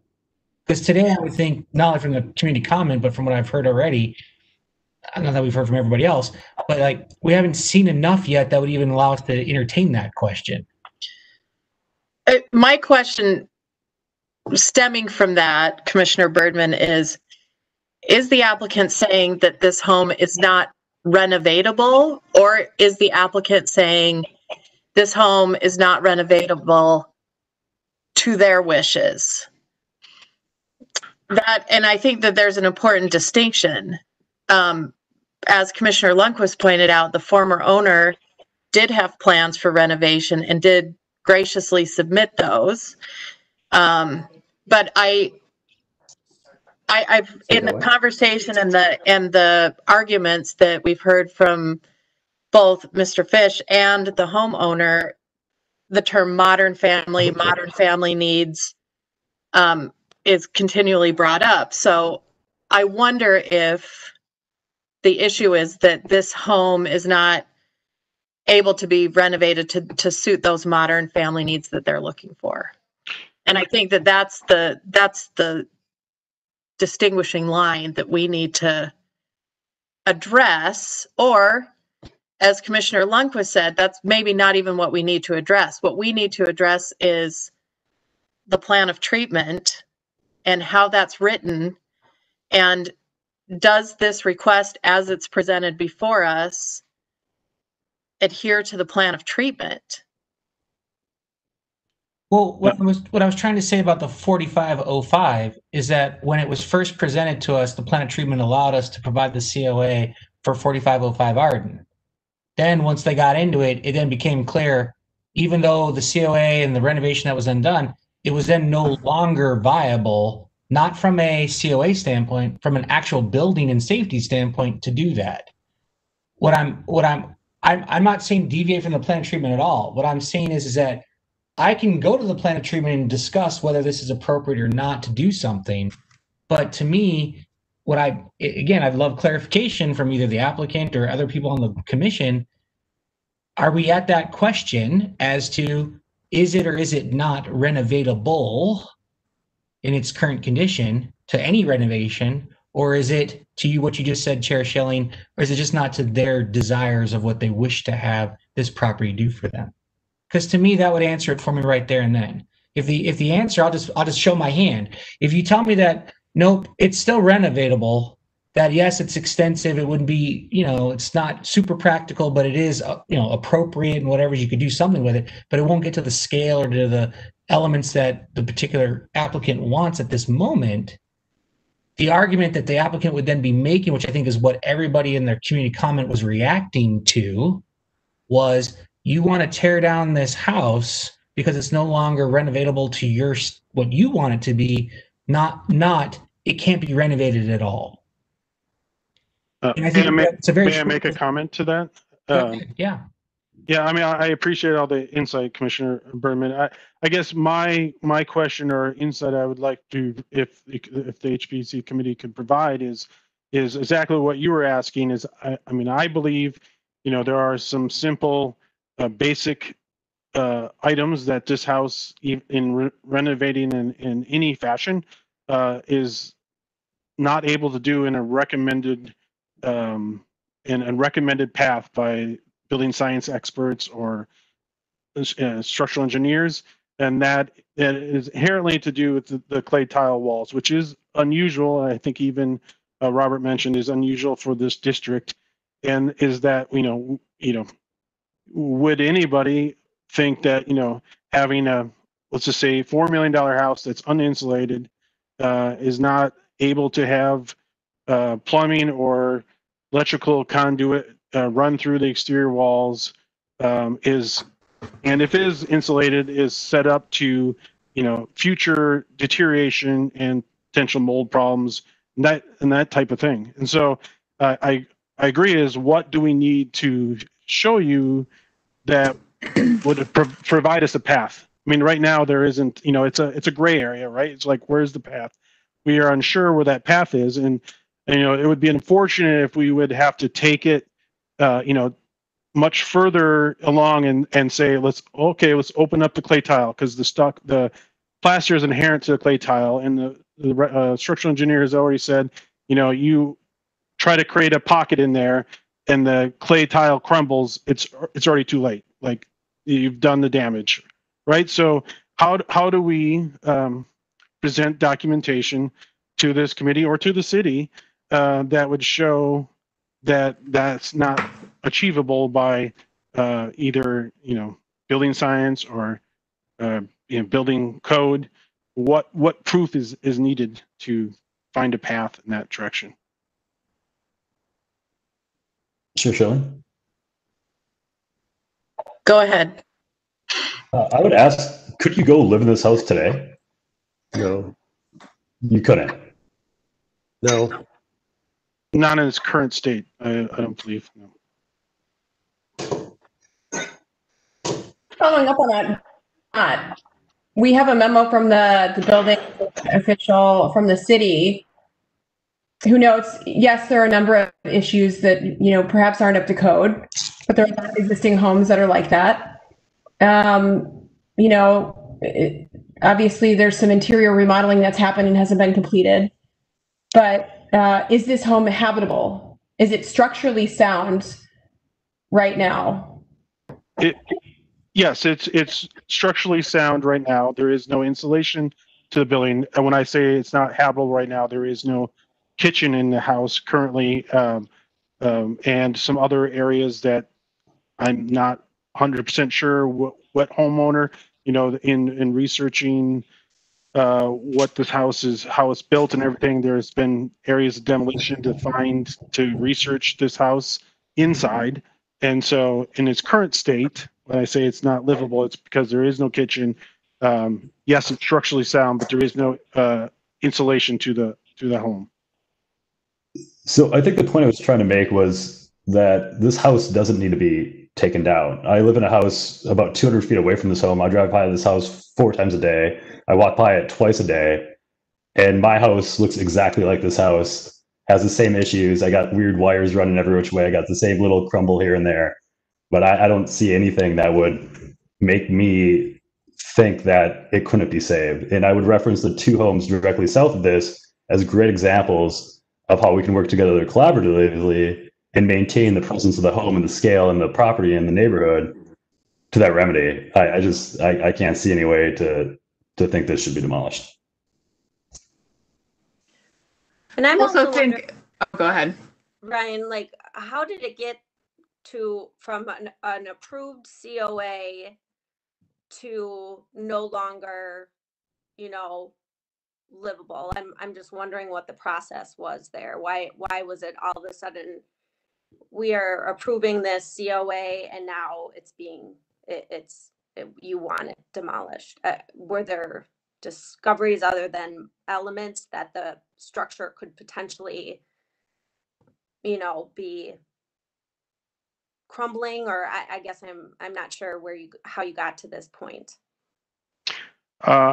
We were, as our firm was not part of the previous COA, that was with a different architect. So I may defer some of that to Chris or Nico in that, but I believe in the attempts of when they got to COA and in some of the kind of discovery of, okay, we're going to start looking at taking, because it was approved COA with some certain conditions, and the rest of the drawings still needed to be developed. And as they needed to do some discovery to continue with the drawings, again, this was in our drawings. I believe it was discovered, the multiple issues with the clay tile and getting the structural design of that. It was essentially a whole secondary structural system with that they were not going to use the clay tile as the structural system, which it is now. That it became unviable. But I defer to Chris and Nico since we weren't part of that. Yes, this is Chris Wyrovic again. One of the first architecture, well, what happened was we realized that you can only do so much architecturally on trying to do this, that, and the other thing. Sooner or later, you have to get a builder involved that knows what they're doing and has done renovations successfully. And that's what we did last year, early this year. And as we got into the building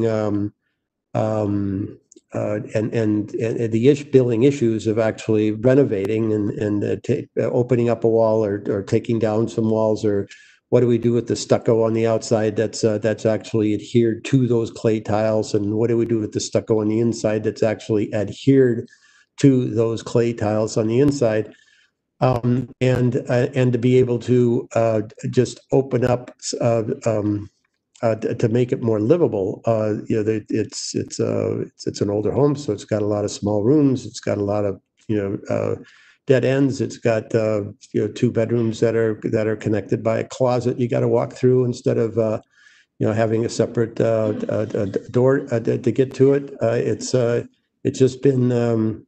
We had high hopes for it to be buildable, but the more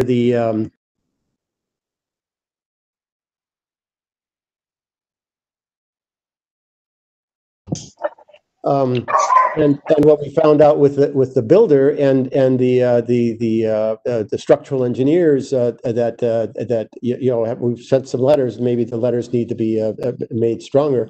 Is that it's just not possible to change any of this house and update it. You put good wiring in it, put good plumbing in it, and do the things that need to be done for this home. And it's not the first choice we had of saying, hey, we need to demolish this house by any means. So that's not our choice, but it is. We have spent hundreds of thousands of dollars on architects and engineers and being able to come to this conclusion of that this house is tired. And the previous owners, not exactly sure what they did, but they certainly did work on getting a solution that also was not livable for them. So they did a little bit of renovation downstairs in the basement. It's like, I don't know if they saw the clay tiles, realized that it was a problem. The mold and the mildew, just the smell in the house has been, it's not getting any better. And that's a problem. The asbestos in the house, et cetera. And we've got there's a time where we need to do a better job of saying, hey, this house cannot be rehabbed. It cannot be rehabbed. You can put a lipstick on a I don't like using this, but a lipstick on a pig, and you can kind of paint over stuff, and you can kind of cover stuff up, but it doesn't make the house safer. It doesn't make the house more livable. It doesn't create a home for our family. And certainly with having the kids, you know, all the lead that's in that house is also a problem. So you know, all these things stack up.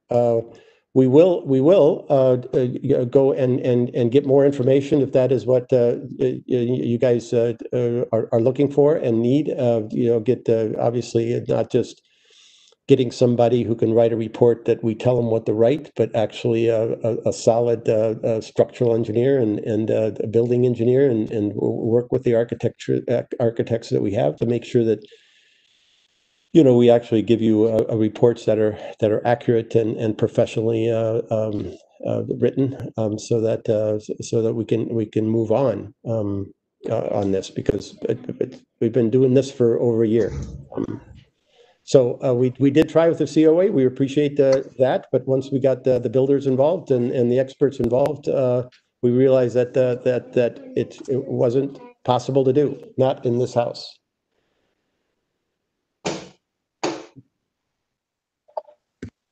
Thank you for the comments and the clarification.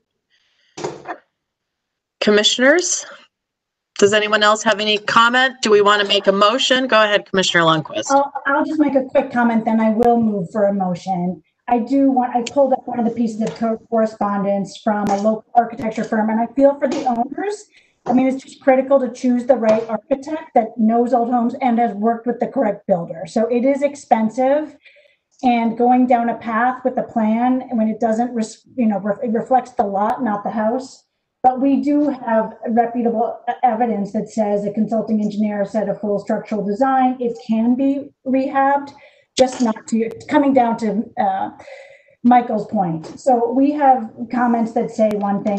I move that we recommend the staff report and deny the request to remove this from a historic contributing status.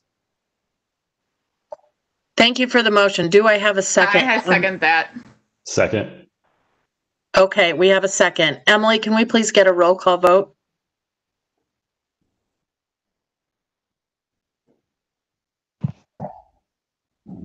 Commissioner Lundquist. Aye.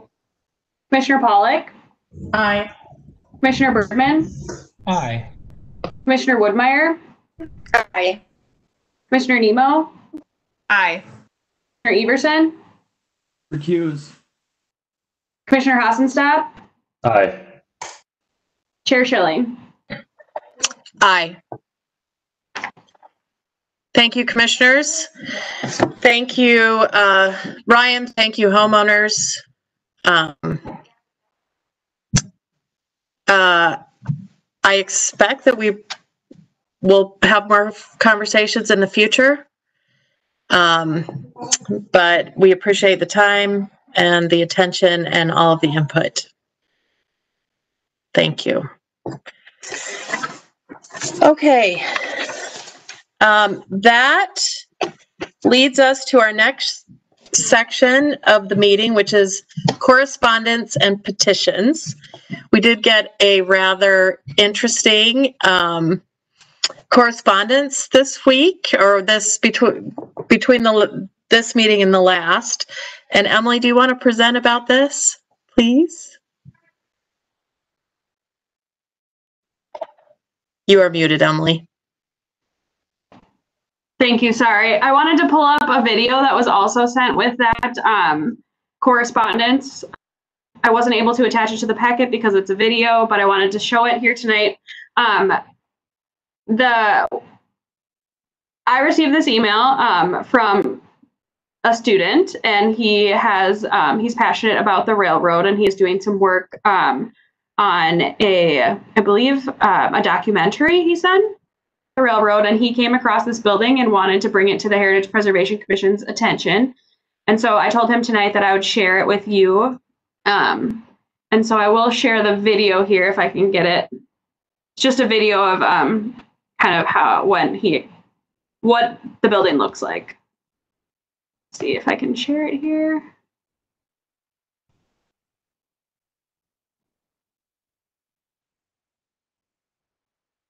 Here we go.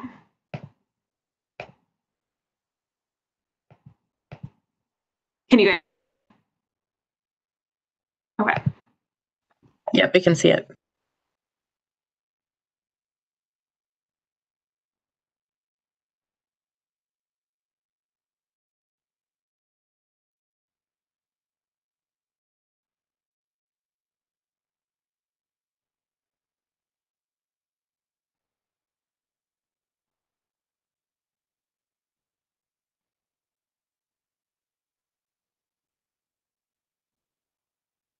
So this kid found this as he was doing research. He discovered this and then went and got video of this?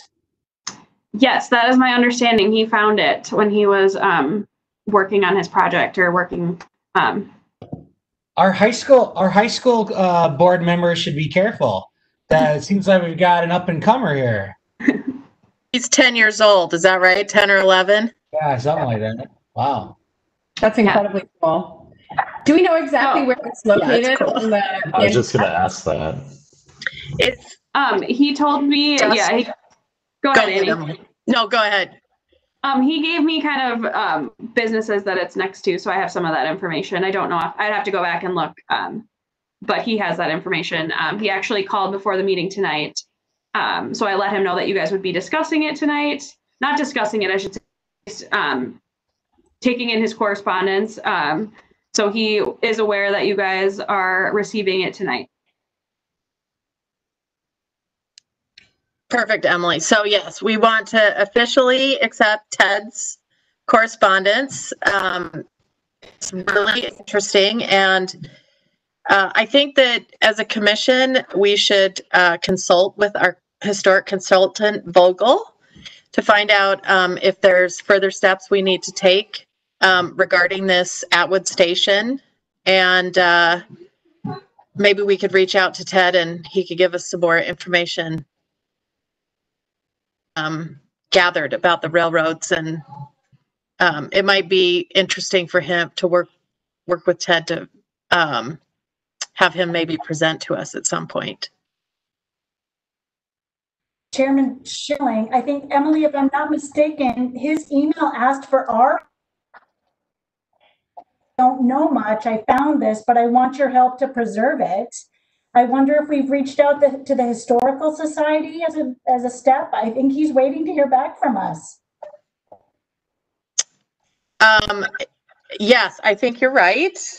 I would be happy to reach out to the Historical Society to find out if they have any interest in helping with the preservation, or at least well, I think it would be great, not so much from a help with the preservation, because I think that could, depending on what the situation is, that might still fall into our purview, but more of what information do they have, if any? Robert, is Robert still on the phone? Yes. Do you know anything about this? Matter of fact, our firm has done numerous studies of various components of the Dan Patch line. I actually think this little station shed might not be within the Edina city limits. That's only because we looked at the corridor as part of the Grandview overall environmental study. And the State Historic Preservation Office is not really responding to inquiries right now, but I put in a request for them to give me their inventory files. They inventoried every structure within the right-of-way of the railroad, from Dakota County all the way up to the head end on 34th and Nicollet, I think is where it is. And we'll see if it shows up in there. But if it is in Edina, it'd be an interesting kind of thing to take a look at. This is exactly what we've been talking about for forever, something like this.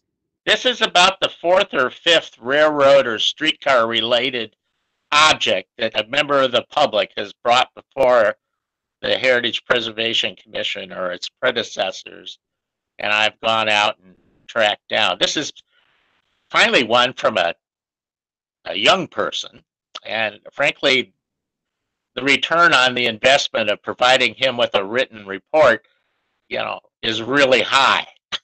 These are the people. Yeah. Story over and over again. I have a person on my staff. She's got her doctorate from Boston University. I talked to her as a 6th grader in St. Paul Park's middle school. and said she was kind of interested in public archaeology. You know what? I would hazard a guess, and forgive me, Chair Schilling, but I can't help myself. I have no doubt in my mind that if we needed to find budget for us to figure out how Robert or anybody else from that we would need to pay to go look this through based on the story that we could give to the city council, it would take about 3 seconds for them to say, oh yeah, here's the $500 or $1,000, go. Well, we have consultant budget to take care of this kind of stuff, and it comes at an opportune time. We're actually right on budget for the year. So this isn't going to cost you anything. But it would be nice to know. And if it's, I have a suspicion actually in St. Louis Park, but if it turns out to be in Edina, we all get to do something about Don't it. crush our dreams before we've had a chance, Robert.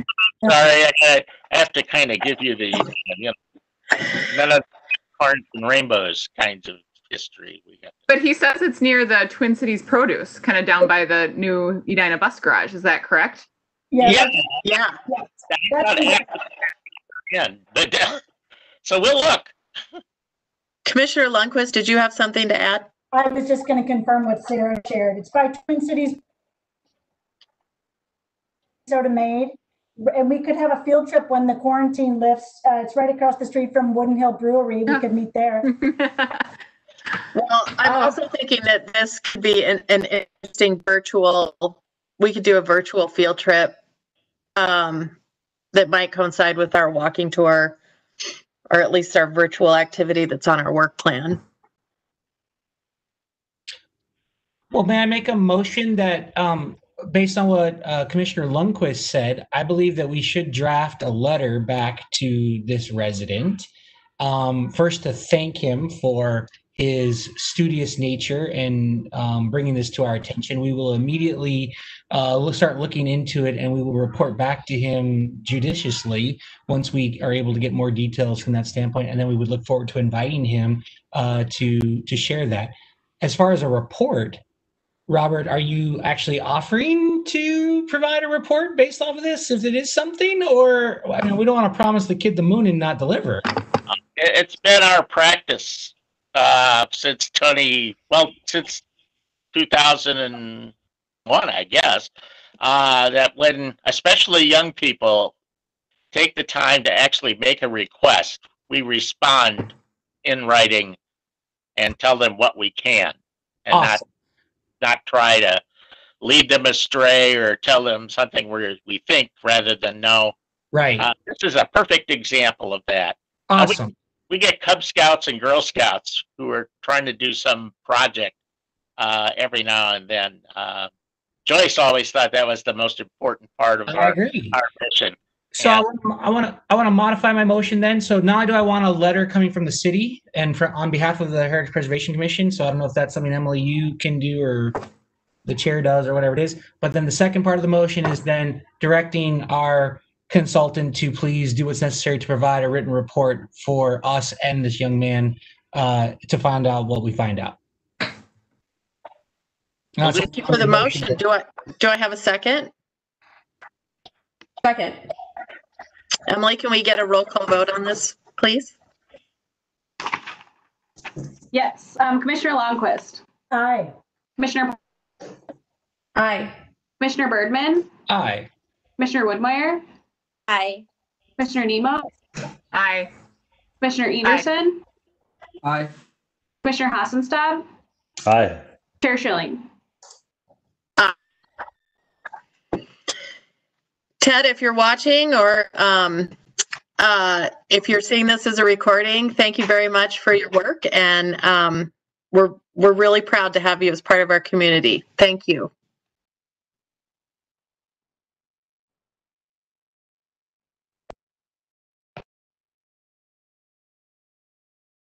Chair Schilling, I think you're on mute. Thank you. Next action is chair and member comments, under which we've got our 2020 work plan. I will mention, oh, go ahead. Did you guys, the next was the preservation planning, if you guys wanted to continue with that on the agenda tonight? I'm sorry, I missed that. I'm sorry, Robert.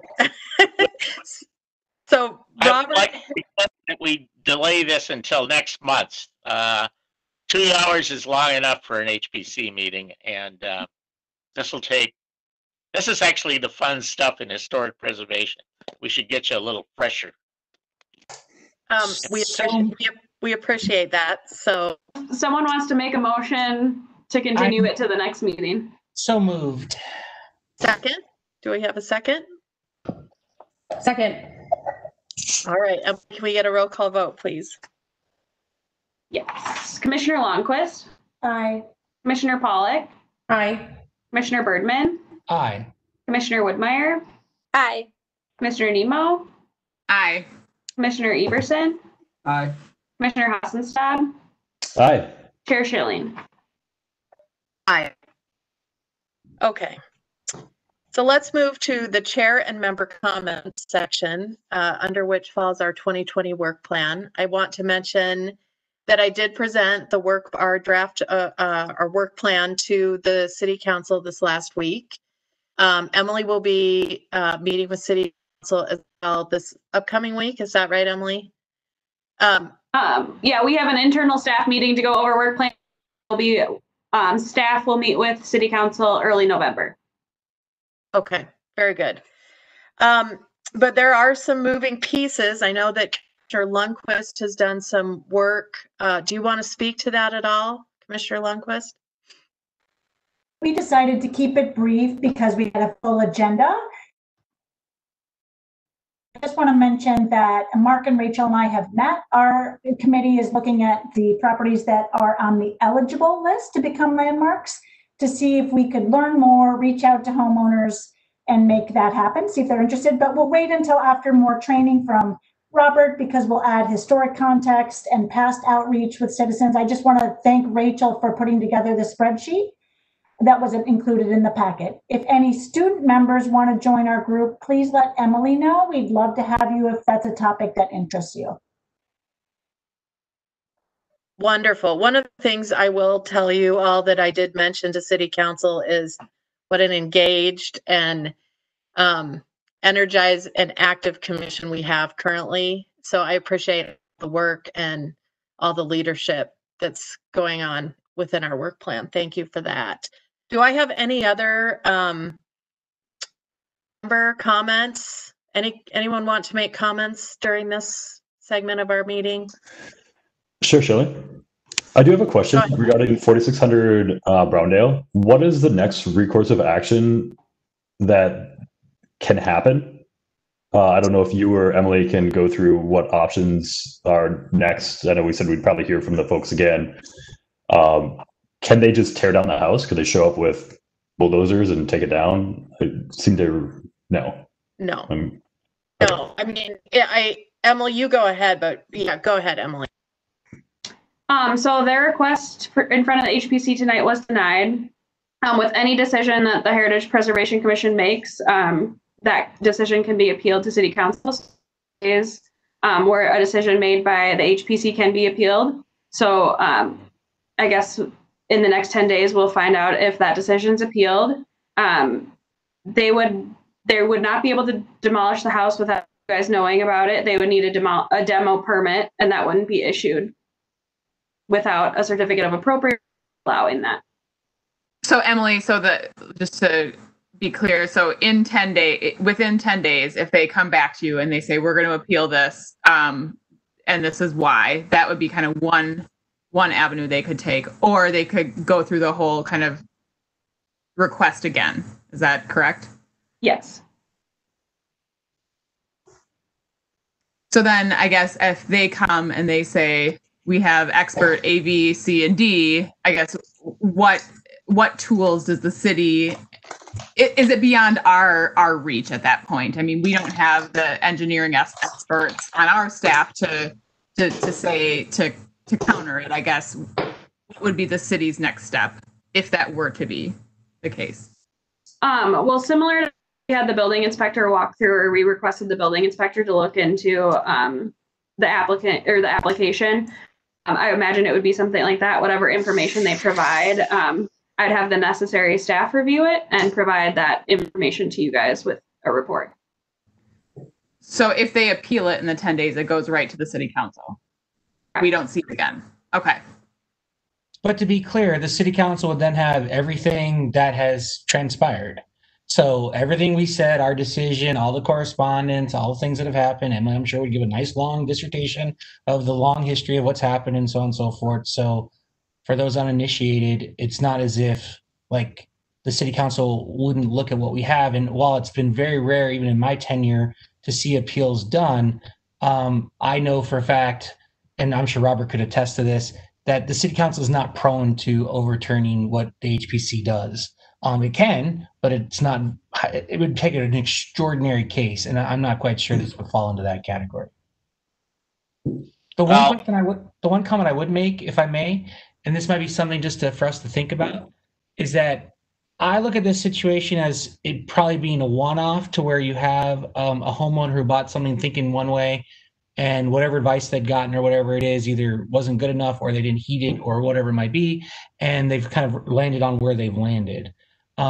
We don't have any preview over people when they buy properties, even though we've talked about this before. How do we educate people to make sure people know, hey, if you're going to buy this property in the district, you know, the covenants are there, the plan treatment's there, so on and so forth, and you want to talk about this before you want to sink some money into it.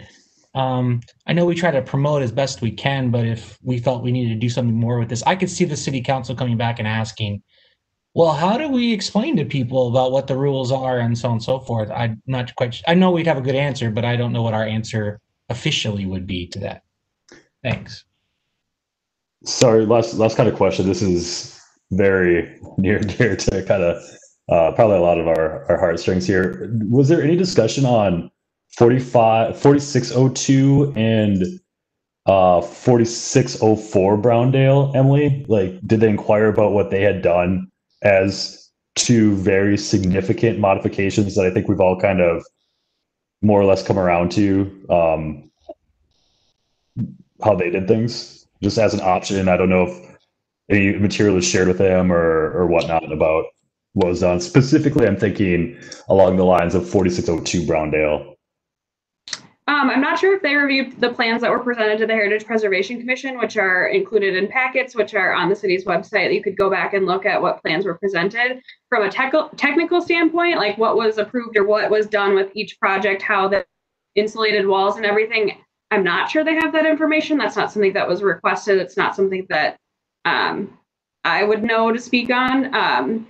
They were aware, or similar to conversations that I've had with them in the past, and similar to conversations that I have with almost everyone that has a request in the Country Club District, they're aware of the 50% and what they have to keep to be considered a remodel and not a new home.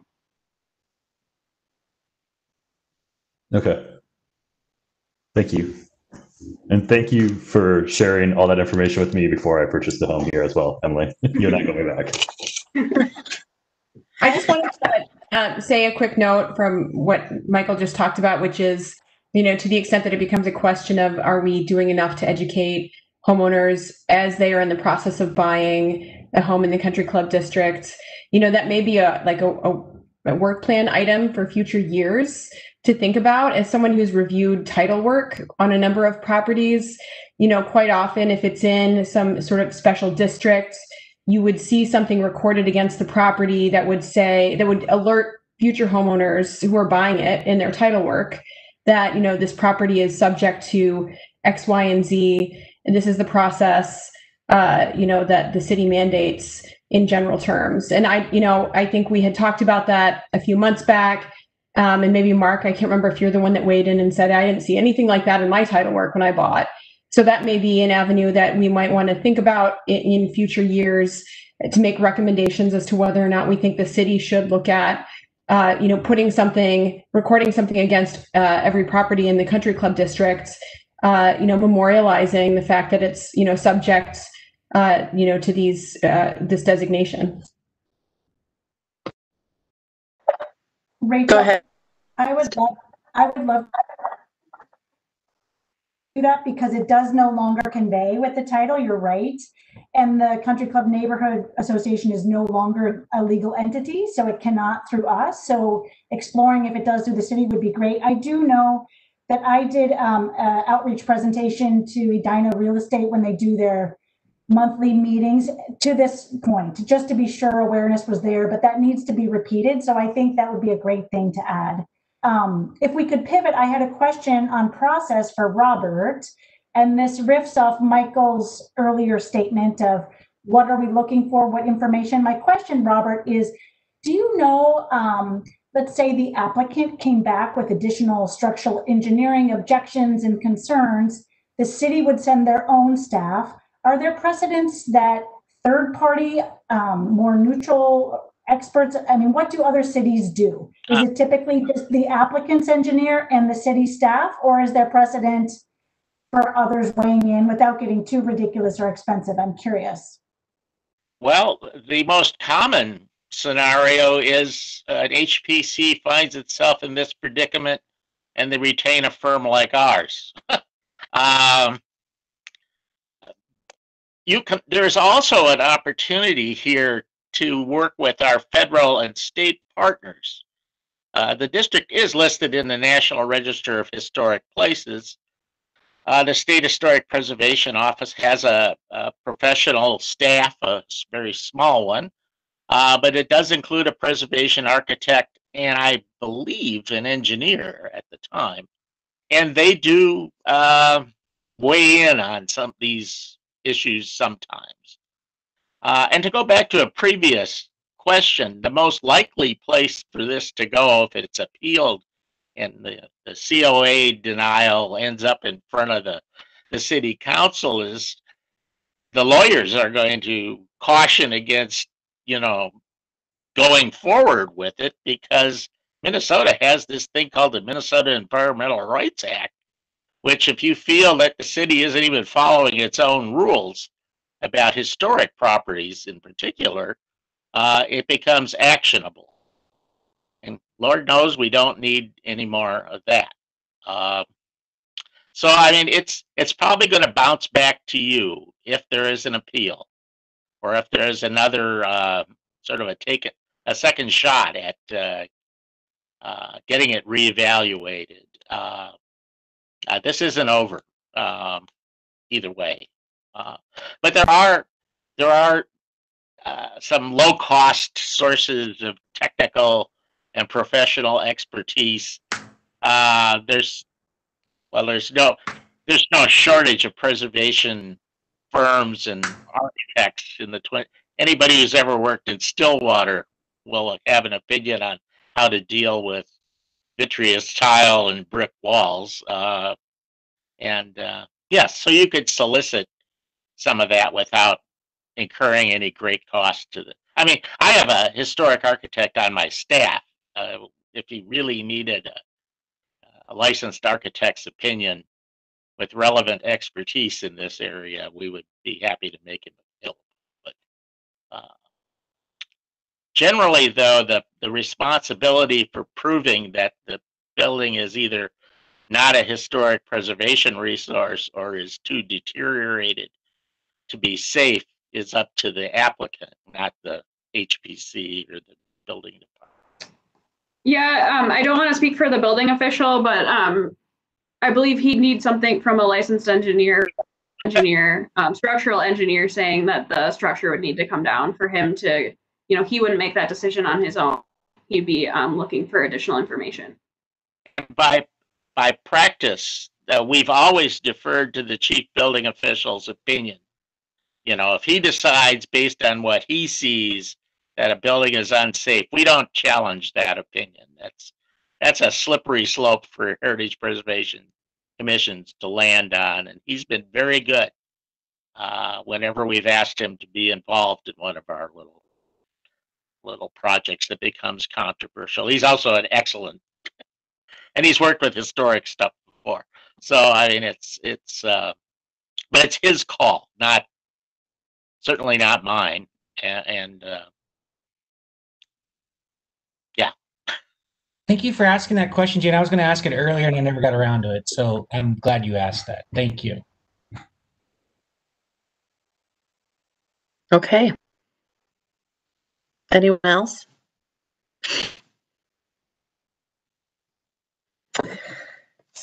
Okay, Emily, do you have any staff comments tonight? I do not. Okay. Which leads us to needing a motion for adjournment. Would anyone like to? So moved. Motion. Anyone second? Second. Okay, Emily, can we get a roll call, please? Yes. Commissioner Longquist. Aye. Commissioner Pollock. Aye. Commissioner Birdman. Aye, thank you. Good night. Commissioner Woodmeyer. Aye. Commissioner Nemo. Aye. Commissioner Everson. Aye. Commissioner Hassenstab. Aye. Chair Schilling. Aye. Thank you, everyone. Have a good night. Thanks, everybody.